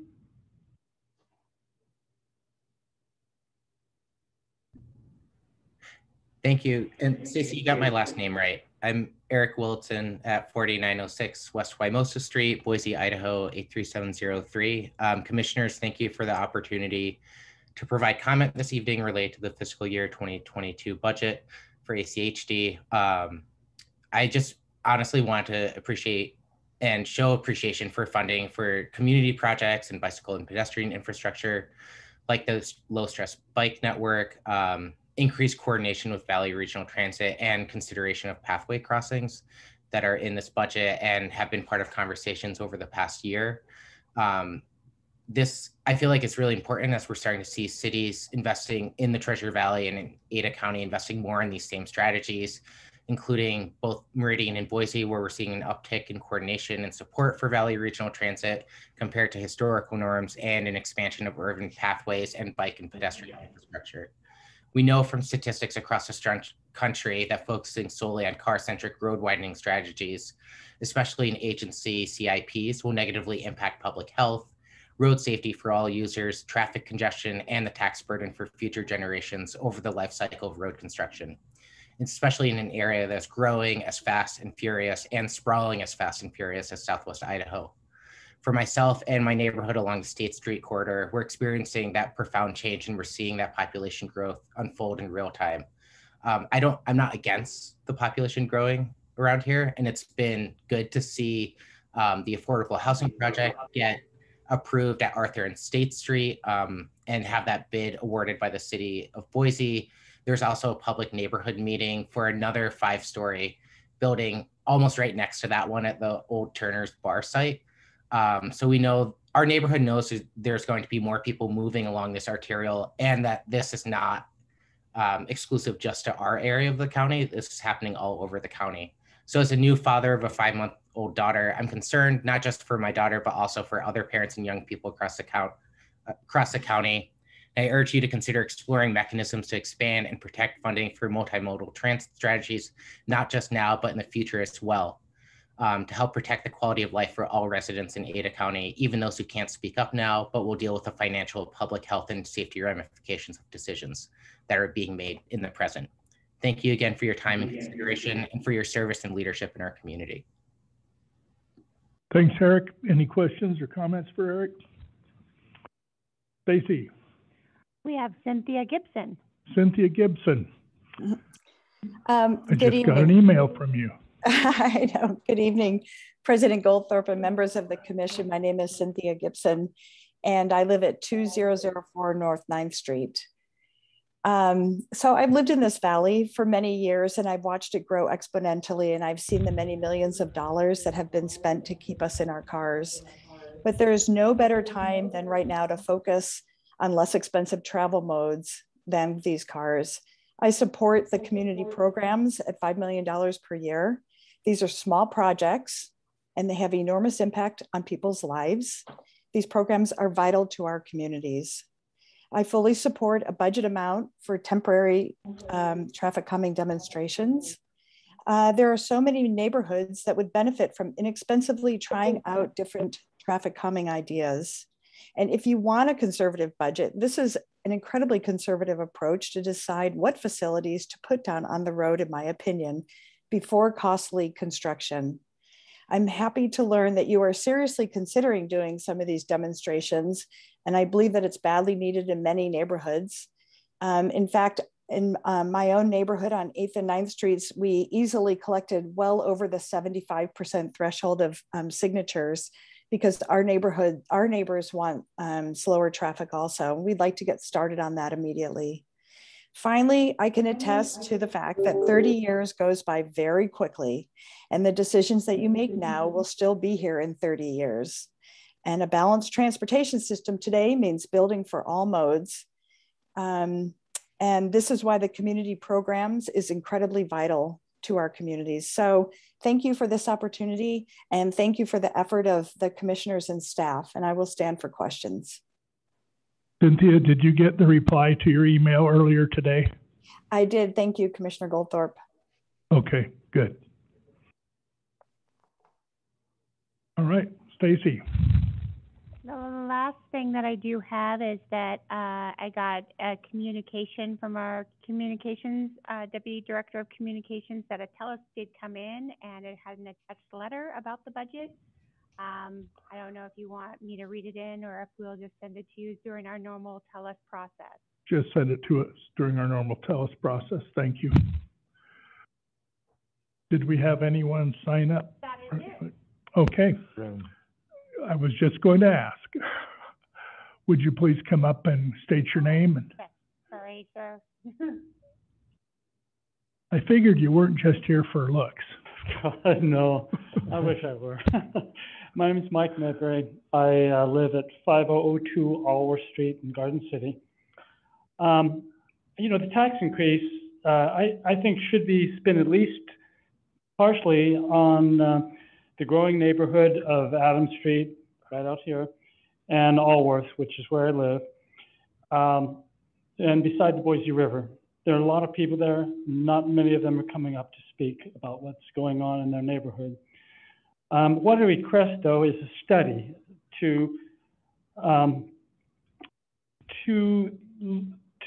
I guess, give something that would look at the rise in driving and the explosion of residential use of the area. It's really, I think it has exploded from the place that is across the river from the surfing place. There's a lot of nice things there. But on my side of the river, there's just a bunch of residential stuff. So I would request a study to look at the rise in the residential explosion. It would be nice to have some of the effort spent on, is this making weird noise? No, you're good. Okay. I would like to see some effort be spent quieting the traffic along Allworth, and ways to do that, ways identified that would really help the neighborhood, I think. I'm glad to pay the inflated tax increases. I think they are a bit inflated, but you know, it's going up. The value of my property went up. But some of the money would nice to see it come back to the neighborhood where I live and work and pay some of those bills. So I have a suggestion for you, because Jennifer is here and you mentioned some things that you'd like to see that fall into her purview of maintenance, and perhaps you could, she'll give you her email address and you can send her an email and ask for specifically what you want, and you will get an email right back letting you know what types of traffic studies have been done, and maybe if it's time to do another and discuss the things that you just mentioned. Yeah, not just traffic, but the increase of residential, just the people there. Are you in Garden City? I am in Garden City. Okay, I would suggest you also appear in front of the city council then with that one. I have done that. Okay, good. Yeah, Good. I've given them a lot of my opinions, and I sat in their various groups when the pandemic was not happening, and so it just kind of withered. But I will do that again. Well, I appreciate you being here. You're a new face, and that's really appreciated. Well, thank you very much. I just want to echo that. As somebody that represents most of Garden City, it's just great to have you here, and thank you for your testimony. Sure, you're welcome. Yeah, Mr. President, thank you very much for coming. And I think probably I've heard as much from people from Garden City, because there's some really big developments going in near the Home Depot and the fairgrounds and a number of places along the river. And again, the impact fees those developers are paying are not, it's not eligible to use on any of the impacts you describe and other people describe. And so it really is really critical that, as other speakers have said, we reform our ordinance and ultimately the statute, but first our ordinance. That's what we have control over, so that we can identify how that growth has transformed the way in which local streets are used, and to help ensure that they're protected, the people are protected from that. It would be nice if we could complete the bike path on our side of the river. And I don't know how much your commission can do that, but it sure be nice. The legislature actually told us we couldn't, but the city council and your parks department can. It'd be nice if the legislature would too. But to your point, though, I feel like that's something, as somebody that represents that area, I feel like I have a seat at the table to get more folks to come together to make that happen. So I really appreciate you sharing that. And she will. Yeah. Thank you very much. Appreciate it. Thank you for coming. Maybe you can jumpstart those committees again at the city. I can't understand you. Maybe you can jumpstart those committees and those groups you used to sit in on now that the pandemic is over, and get some action going on the city side. So good luck to you. You can come back and report to us. If it's over quite yet. No, you be careful. Stay well. Yeah, thank you. Is there anyone else here in the audience that would like to speak to us about the budget? All right, then I will close the hearing, and the matter is before the commission for discussion and a motion, and it probably would be good, because I know each commissioner probably has some things they would like to say, and I've already said mine. Commissioner McKinney, perhaps this might be when you would like to address the subjects that you have on your mind. I'm sorry, were you talking to me? Yep, unless you got an identical twin. Actually just cut out for a second there. Can you hear me? Yes. Okay, all right. First of all, the key question that we have to answer tonight is the extent of the property tax certification. That's kind of the focus of things.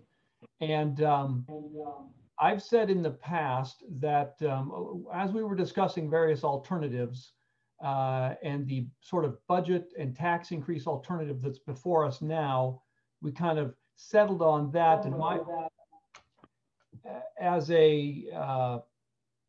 thought was that there's no way that we could possibly justify more than an 8 or 10% increase in our property tax amount. And we've landed at the 10% number. And so the only question, as far as the certification is concerned, I'd like to hear what the other commissioners have to say about these numbers that we've landed on. Are you comfortable with these numbers in the two resolutions, the 1% and the 3%, or would you want to perhaps whittle those back a little bit? So that's question number one, and I'd like to hear other input on that.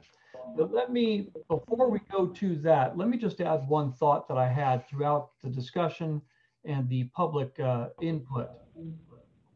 We've had, let's see, I counted 7 members of the public who came in and expressed their opinions to us.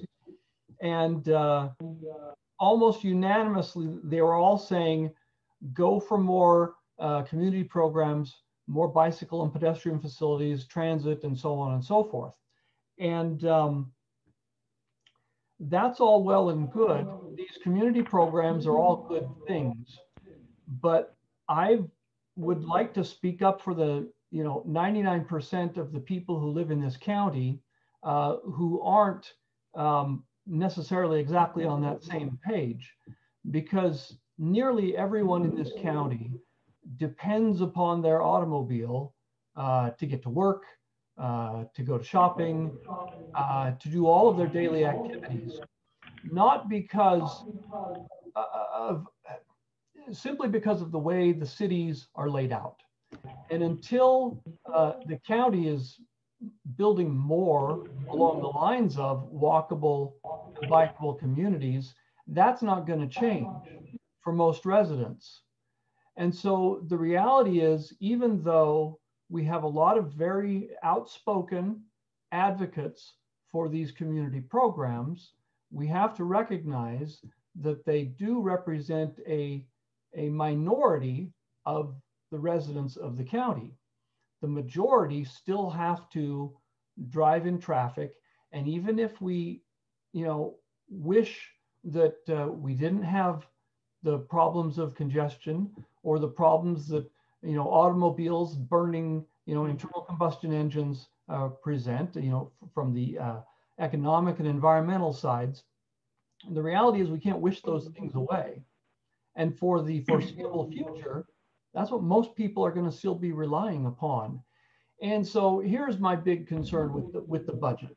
The overall number, if the commission as a whole is okay with this tax increase, I'm willing to go along with that. But the one thing that concerns me is something we sometimes call mission creep, in that we get something that's good and it just keeps growing and expanding and growing and growing out of control. And that's unfortunately, I think, the direction we're pushing things with more and more emphasis on community programs. If we go back to that pie chart that Christine showed us earlier, showing the proposed capital projects, we see that 18% of the capital budget is going to community programs. And that is primarily, these types of sidewalk, bicycle path, and so on projects. But we have to recognize on top of that, that a big chunk of our roadways and intersections expenditures are also adding those sorts of facilities. And as I say, it's not that these things are bad. And I get public comments from people that suggest that, that I want our roads to be more dangerous for bicycles and pedestrians. I don't want that at all. What I don't want is for one part of the budget to get out of proportion and start swallowing up everything else. That's what I don't want. And that's kind of what I see happening. So bottom line is this: when I talk to the residents of Ada County, and I tell them that more than 40% of our capital improvement budget is going to bicycle and pedestrian facilities, their jaws drop. And they say, gosh, they agree with me. They say, these are good things, but to spend way more than 40% of our capital improvement budget on them is not rational. So I'm not against the overall numbers that we've got, but I think we're getting lopsided. And I've said this before, but that's where I think we need to do some serious thinking. And when it comes time for the integrated 5-year work plan, I'd like to see us bring things back a little more into balance, because I think we've gotten out of balance. And that's my primary concern about this budget. It might help all of us to know that in Dave's district, there is an incredible amount of east-west traffic. and a lot of it coming from outside of the county. And so I'm not going to speak for Dave's constituents in his district, but I know that in my district, I probably would say that I hear more about the types of construction that are involved in community programs than I do about widening the roads, except for on thoroughfares like 10 Mile or Linder. Christine, maybe you could come up for just a minute. Commissioner McKinney asked a little bit about what some mixes of these increases might wind up being in terms of overall tax increase. And maybe you could, an easy way to address that would be, what kind of increase would you expect would come just from the 3% in new construction without any foregone? Are you talking about, Mr. President, are you talking about just dollars coming to the district? Nope, percent increase. It would be under 10%, closer to 6, right? I can't do math in my head. Let me go get my laptop. Just one moment, please. I knew she could answer it, Dave.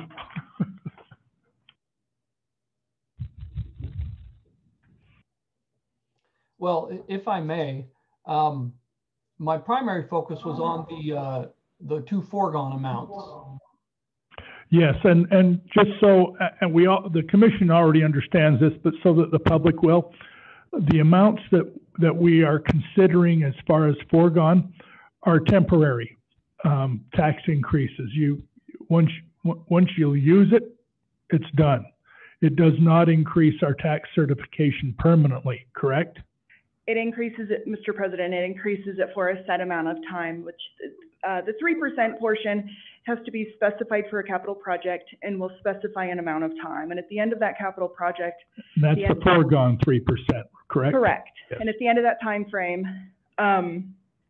it will be taken out of our property tax certification. Right. This year, that amount is about $1.3 million.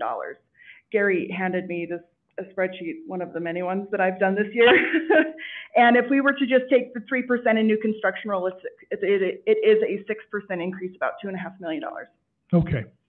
And then the foregone is on top of that, correct? At about 1.6 for the two. Does that answer your question, Dave?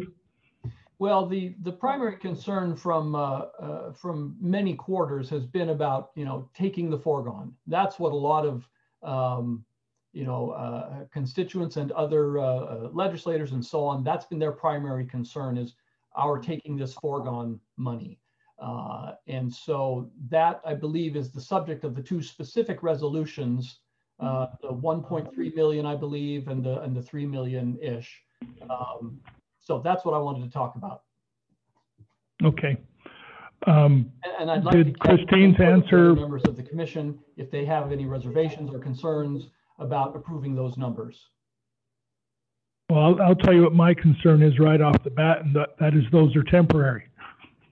If my preference would be, if we're going to do something that actually increases our base revenue, that it not be for something that only lasts for a few years and then drops off and we can never use again. If you take something that's a permanent increase to our base, then that doesn't go. And the 3% that we're allowed by statute to increase, plus the new construction, those are the only two that increase our base permanently. And the Mr. President, and the 1% foregone for M&O. The M&L stays permanent? The 1% allowable in House Bill 389, we can take 1% of our property tax certification for maintenance and operations, and that is perpetually. Okay, now I'm even more happy that I know you, because I didn't keep making a mistake. So, Mr. President, I just have a question. Yes. Christine, did you say then, I think it is the number 2 with the 3% new construction, that's 6%? Mm-hmm. That is? Okay. Thank you, Christine. And then the 1% for the foregone, that goes into our base. But then the 3% for the capital project, when the project's complete, we put it back. That's not a permanent. Mr. President, Commissioner May, that's correct. So in both of the amounts with any of the amounts that we're taking of our foregone balance are reduced from our foregone balance. So then when that $1.3 million of foregone for capital project is dropped off, it's just gone. It does not go back into there. Super, thank you. Okay. All right.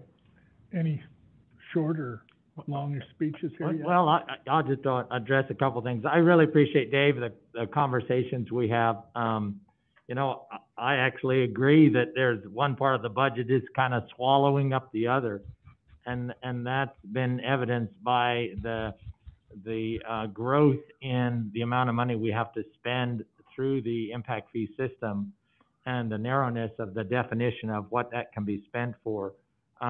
Having served on the commission now for over 8 years, most of that time until last year was we had loaned money from the general sources, property taxes, to pay for impact fee, the impact fee fund, and so we were paying off that loan balance. That balance now has grown substantially. It's now $8 million. You know, we increased impact fees last year. There's pressure. People want growth to pay for itself. We hear that over and over again. What the complexity is that I think speakers spoken to today is that, in fact, it's not. A lot of the people all over the county who are frustrated that they're in congested traffic and wish this road was bigger. The road they're on is not going to get bigger. That particular arterial they're stuck on, or the traffic light they're stuck on, because there's a bunch of arterials coming together, and that's been built out to the maximum under our plan. The build out's further out. So actually within the city limits, as you approach the city centers and the activity centers, that's where the frustration is.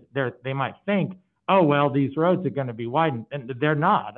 That'd be extraordinarily expensive because you've already got private property there.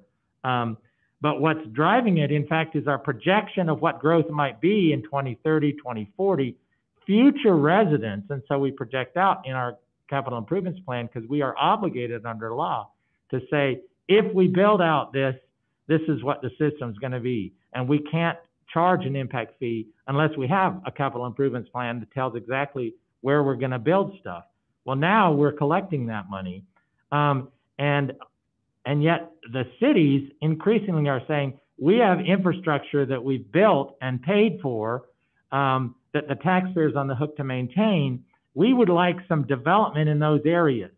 And we're pushing to try and get development in those areas. And they're getting pushback from developers saying, but our impact fees aren't going to be used, at least on transportation, to provide the transportation network that we'll need to make this function. And the neighbors don't appreciate that, you know, there's going to be a denser neighborhood, and that there's going to have to be some changes to those roads in order to accommodate. They were quieter roads, now they're going to be busier roads.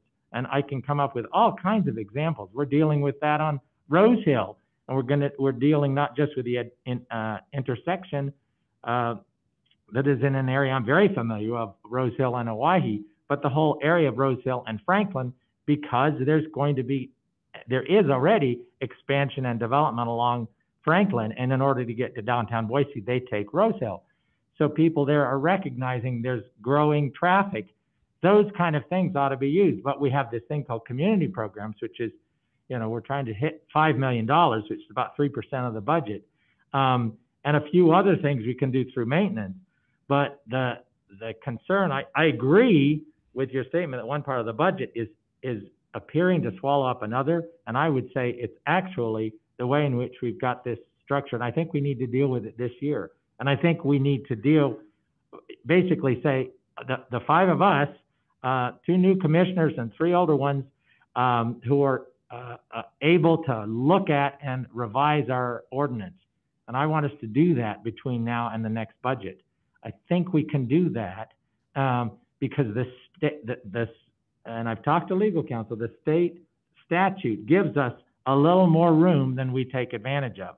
It's not going to be easy, but nobody said this job was going to be easy. And I think because of the complexities of ensuring that good development in existing areas happens in a way that growth is then paying for the impacts of that growth, we have to do that to our norm. If, in fact, the legislature gives us some more tools in the meantime, that will be even better, and we'll have that additional flex. We'll continue to ask for it. So I think that's really important because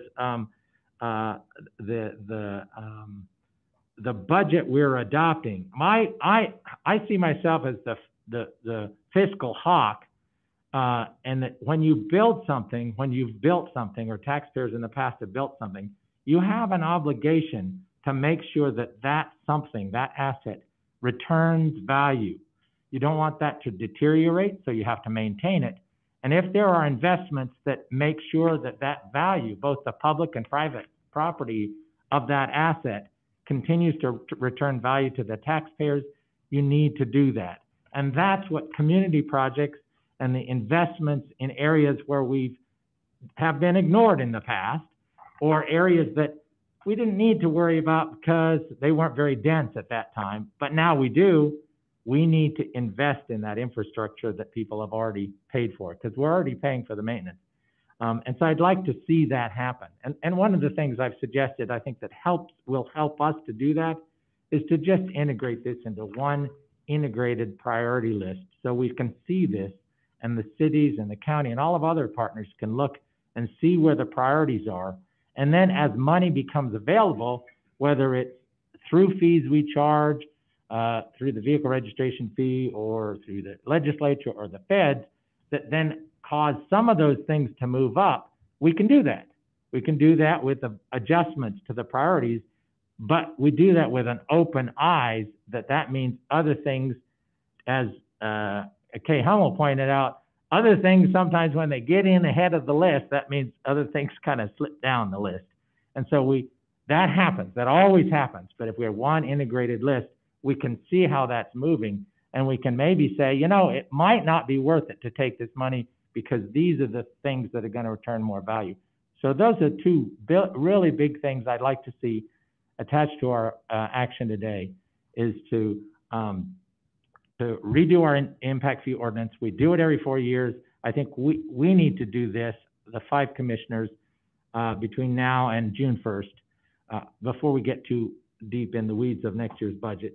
And I think we need an integrated priority list. I mean, we'll still look at other parts of the list and how they're funded, but we need one integrated list. And I would actually also incorporate, would like us to take up the request from our Pedestrian Advisory Committee and request that a process be developed so that we do scope as part of projects the use of temporary installations. I think that is really fiscally prudent. I think we're moving in that direction, and I'd like that to reflect the intent of the commission. That and I know Commissioner Goldthorpe responded to the Pedestrian Advisory Committee chair that we're going to try and do that as we adopt the budget adjustments in the next quarter. And so that's a really good way of doing it. It will get too much into the weeds to try and say have separate items. It's just in the scoping and budgeting of each project, let's figure out ways of using temporary installations, because of course once you put them in concrete, as somebody said, they're there for 30 years, and whether you like them or not, we've moved on to other things.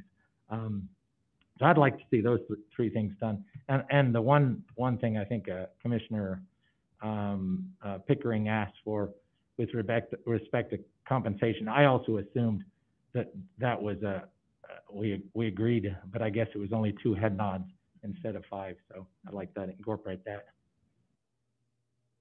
Mr. Pickering? Mr. President, yeah. I would just I echo a lot of Commissioner Hansen's thoughts. When I was on the campaign trail, I heard a lot from neighborhoods about, hey, we generate these impact fees. How come none of those fees come to fix these sidewalk gaps that are in our community? And I just want to thank everybody that tuned in today and testified, folks that came in person, testified, because being on the other side, I know that's not easy. So I just appreciate all of you coming in and participating today. And especially in light of the housing crisis that we're dealing with right now, you know, a lot of our cities are trying to retool existing infrastructure like the malls, or do infill. And again, if we're trying to be a partner in all the things that infrastructure does actually impact, making sure that our traffic patterns can support those changes in development patterns and adding housing at the mall or adding housing into Garden City, we should be able to have an impact fee ordinance that provides, within legal means, of course, provide that flexibility to accommodate that type of development. We need to be flexible. We need to be able to address the urgent needs of our community, and transportation and housing go hand in hand. So I think it requires us to be a really good partner, and having that flexibility is paramount. And then as somebody that's brand new in the commission, I've never gone through the impact fee ordinance, so it would provide an opportunity for me to learn more about the history around why it is the way it is, and how can we retool it, if possible, to support the needs of our communities today. And I ran to have growth pay for itself. And to answer Commissioner McKinney's question, am I okay with this budget?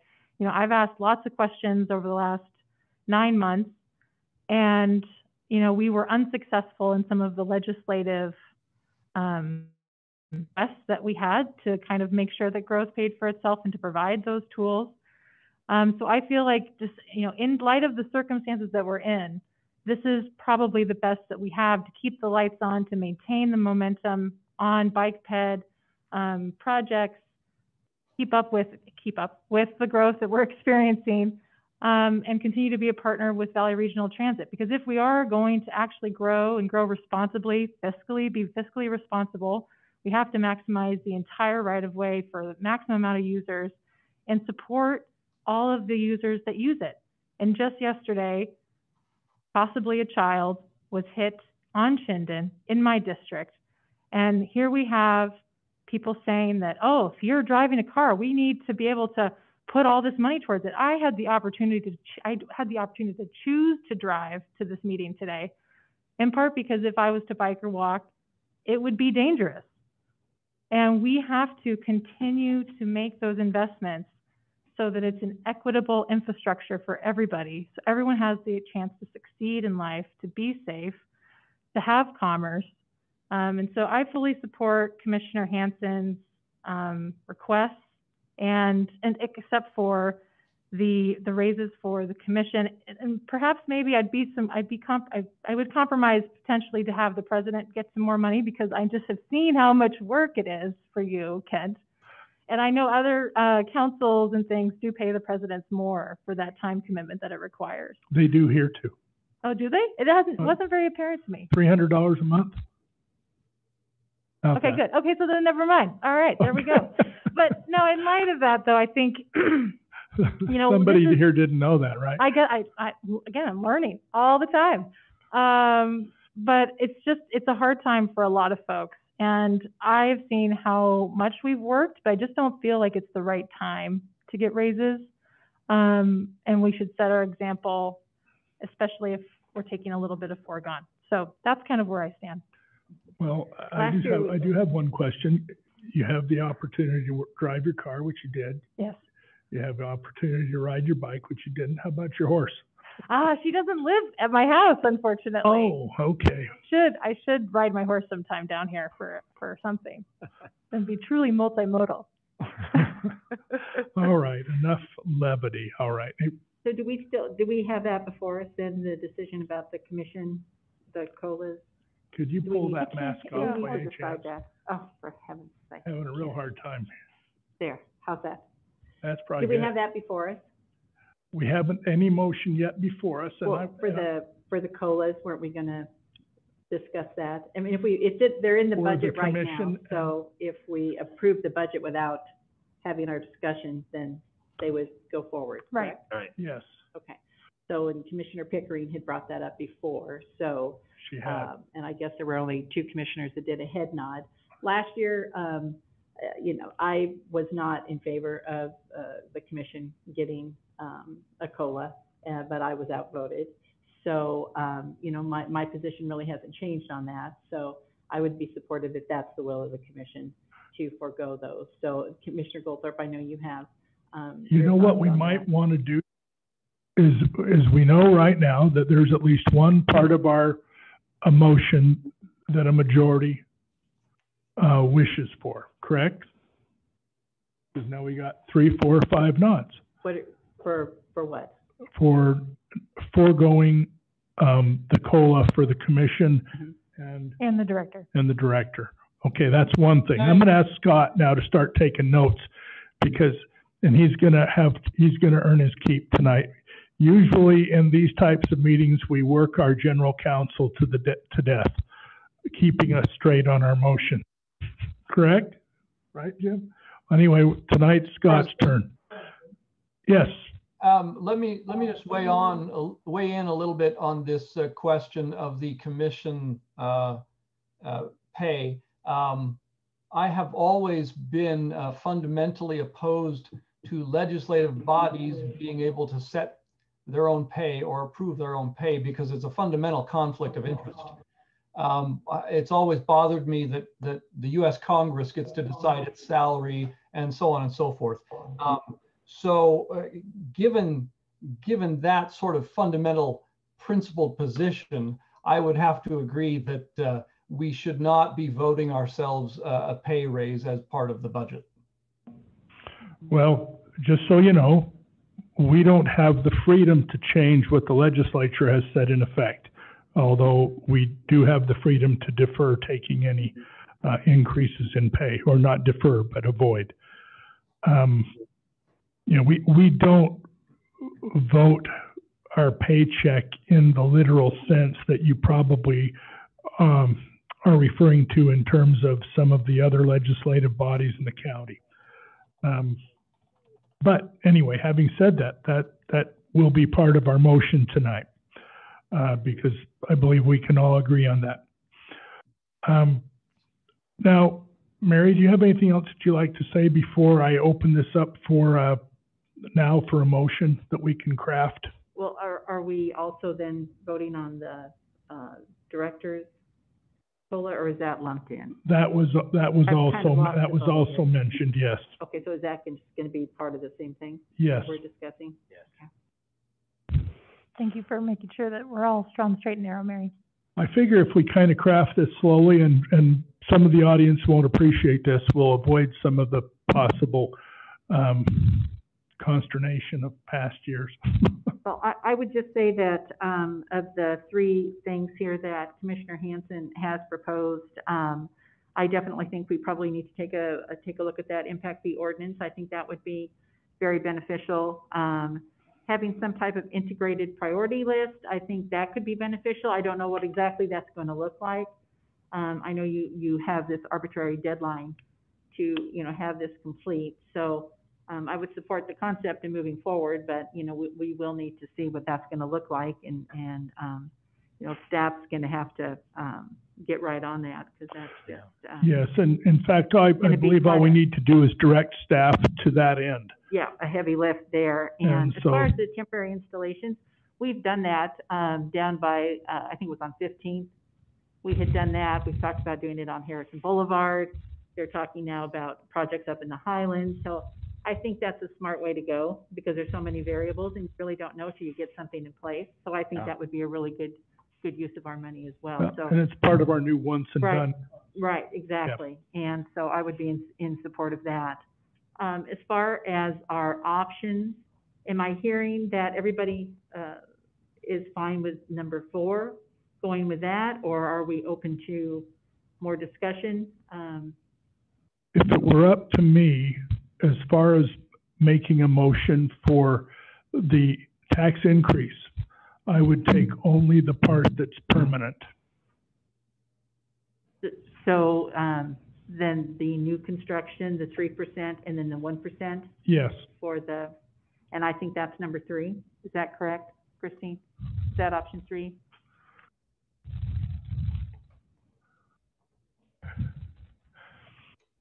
She thought she was done for the night.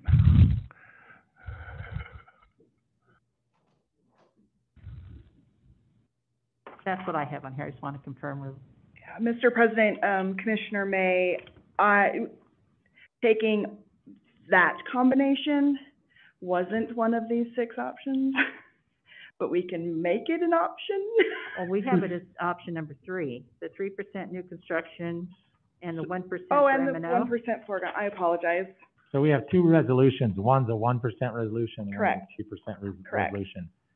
So I think Commissioner May is suggesting we adopt one of them, but not another. Or at least she would support adopting Yes. one, but not the other. Correct. And, but that she would support the 3% and new construction, even though one of them is like 3% in here, it's a different 3%, right?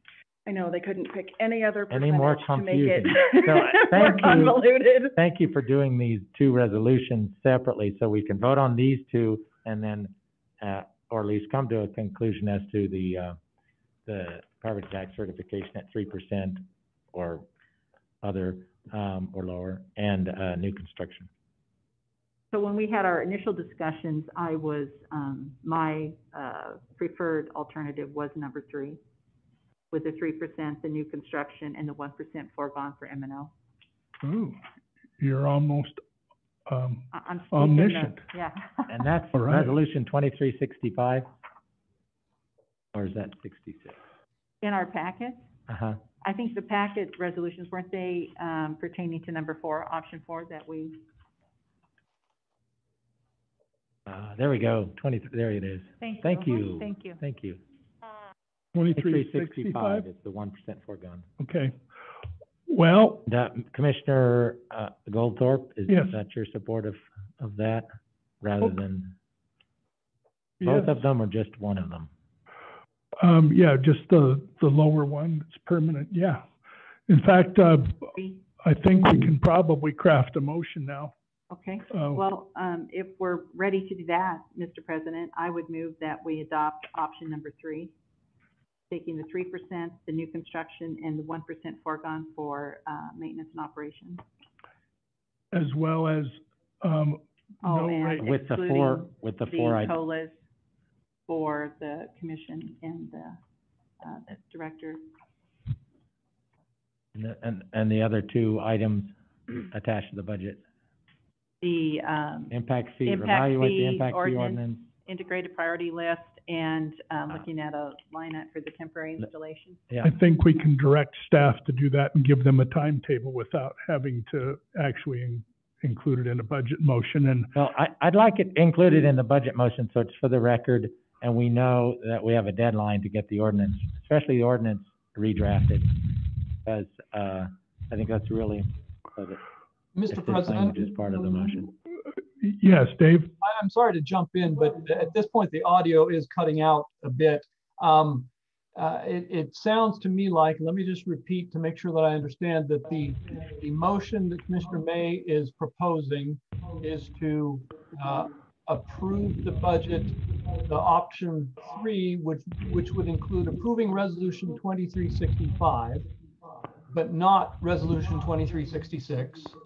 And also including in with this, those 5 recommendations that Commissioner Hansen made. It's just 4. I'm sorry, was it 4 recommendations? Yeah, I actually suggested 5, then realized that should be done at the work plan stage. Well, and my position on those is that I think all of them are issues that we ought to deal with later. I have some, pros and cons thoughts on each of them, but I'd like us to consider them each separately and apart from this budget decision right now. I would agree with that. Mr. President, I would disagree. I think the impact fee ordinance, it's really important for me to, especially to dive right into that as a newer commissioner, and I don't think we can wait. Well, then I would suggest we first have a work session on it the week after we deal with the 5-year integrated work plan. And then we give staff a timeline for doing whatever we think at the time might be appropriate, and then come back and have a hearing.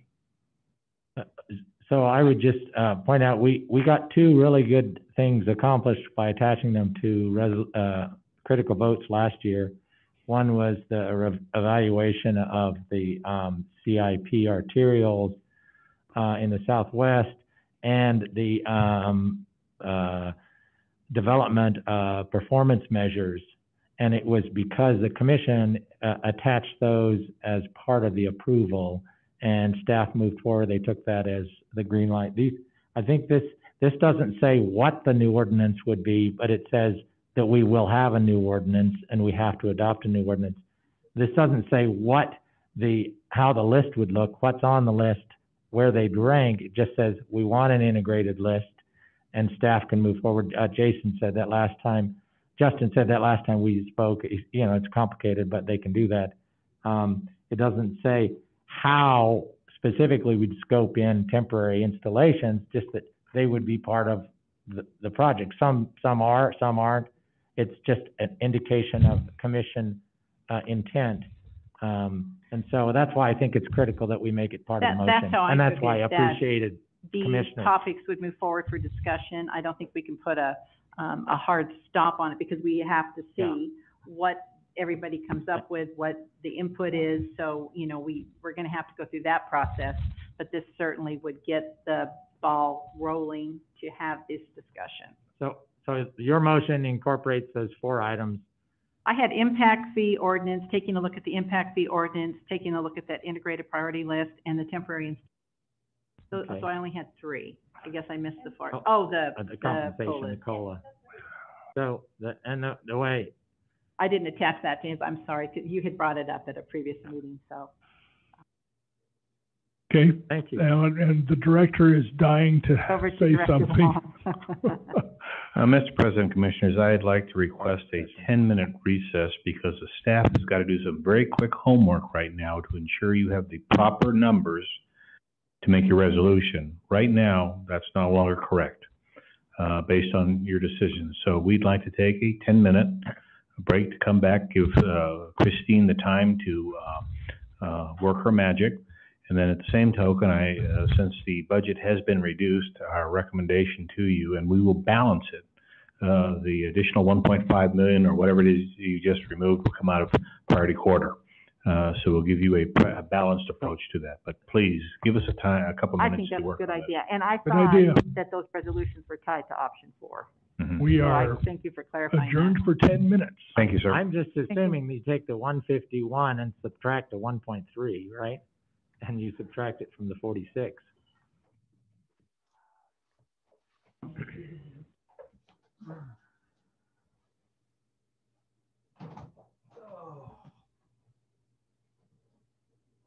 Holy cow.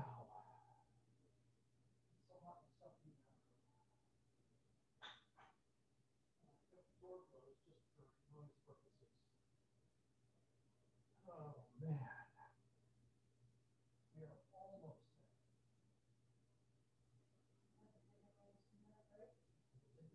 Because we're now proposing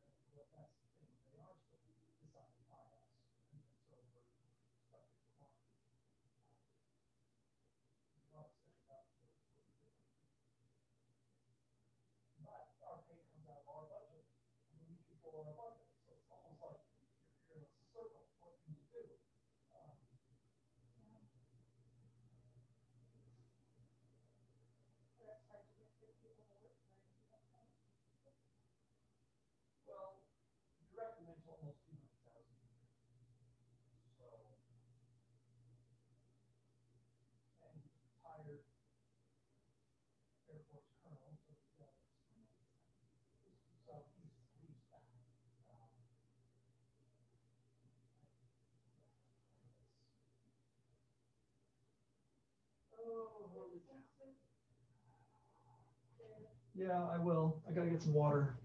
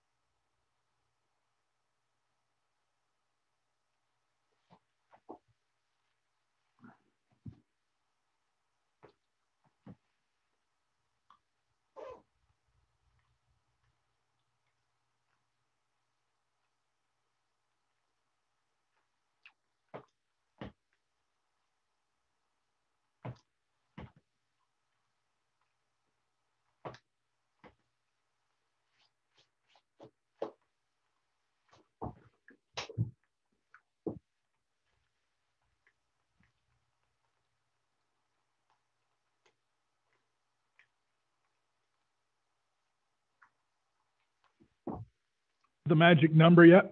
Mr. President, Commissioners, I believe that, again, thank you for the recess. I believe we're ready to proceed and provide you some more information. Okay. And here comes Christine.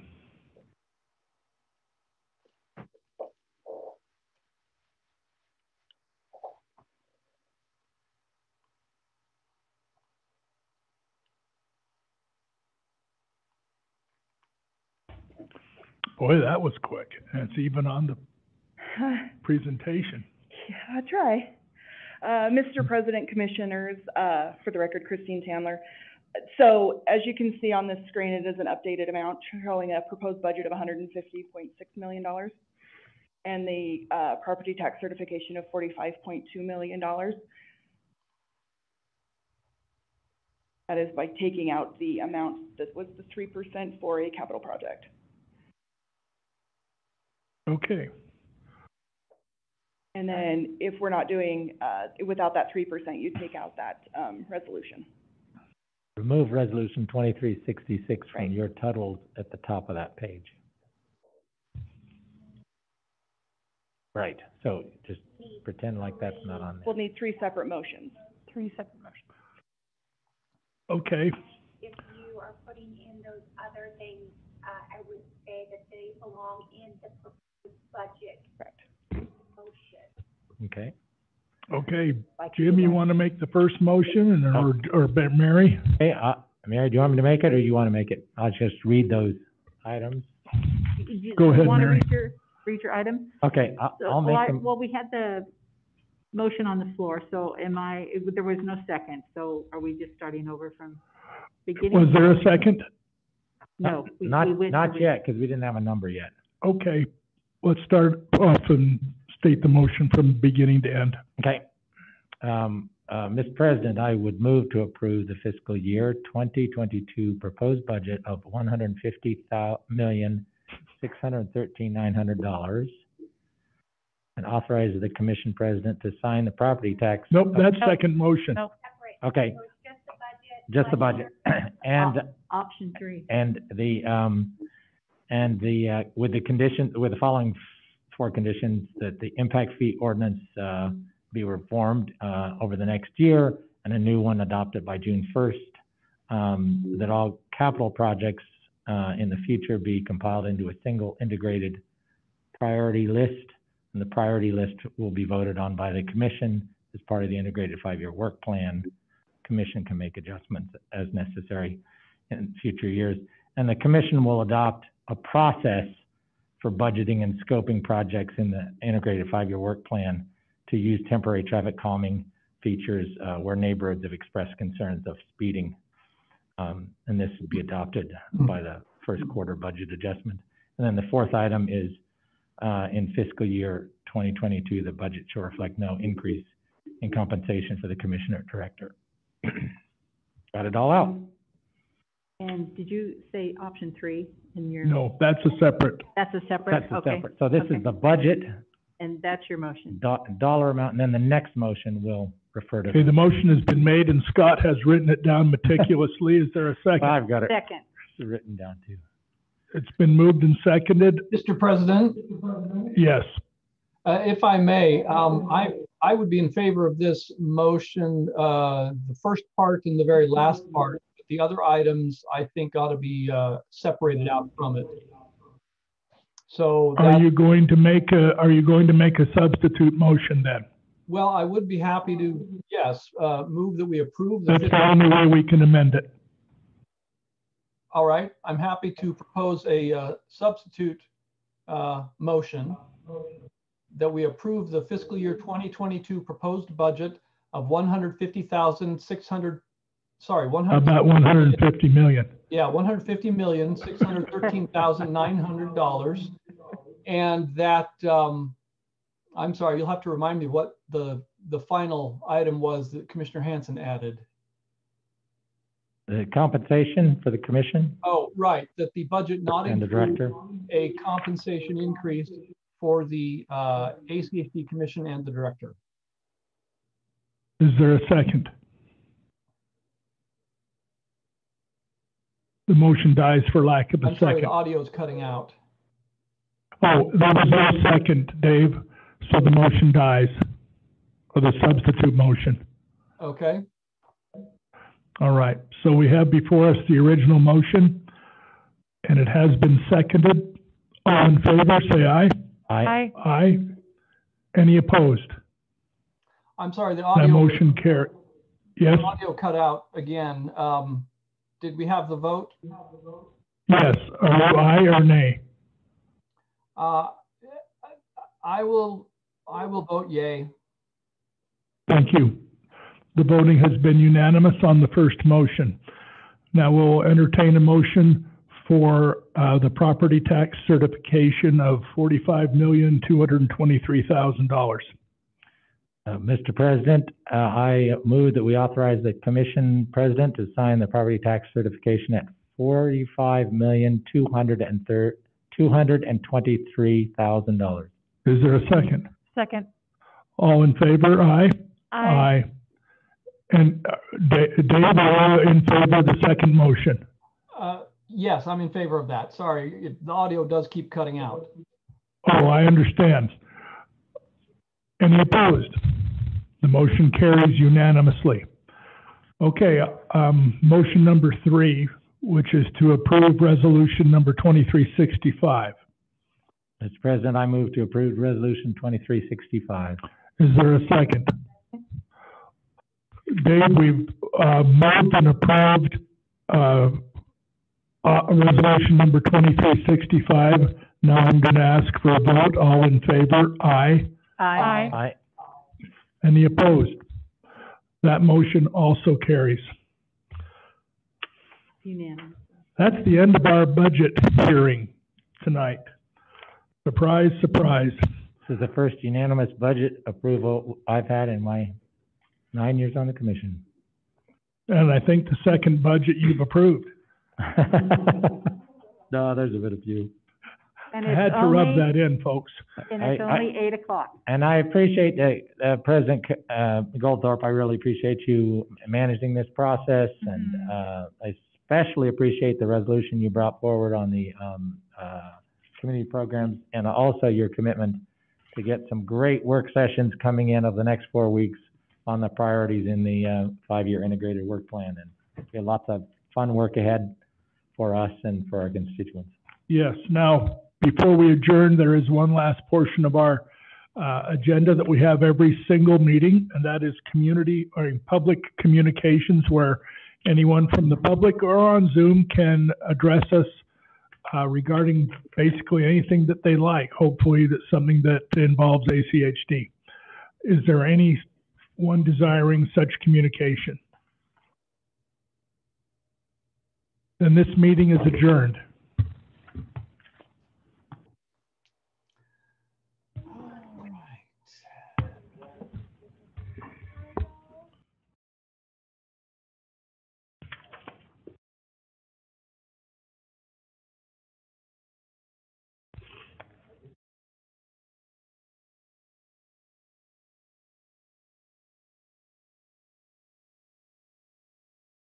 Yes.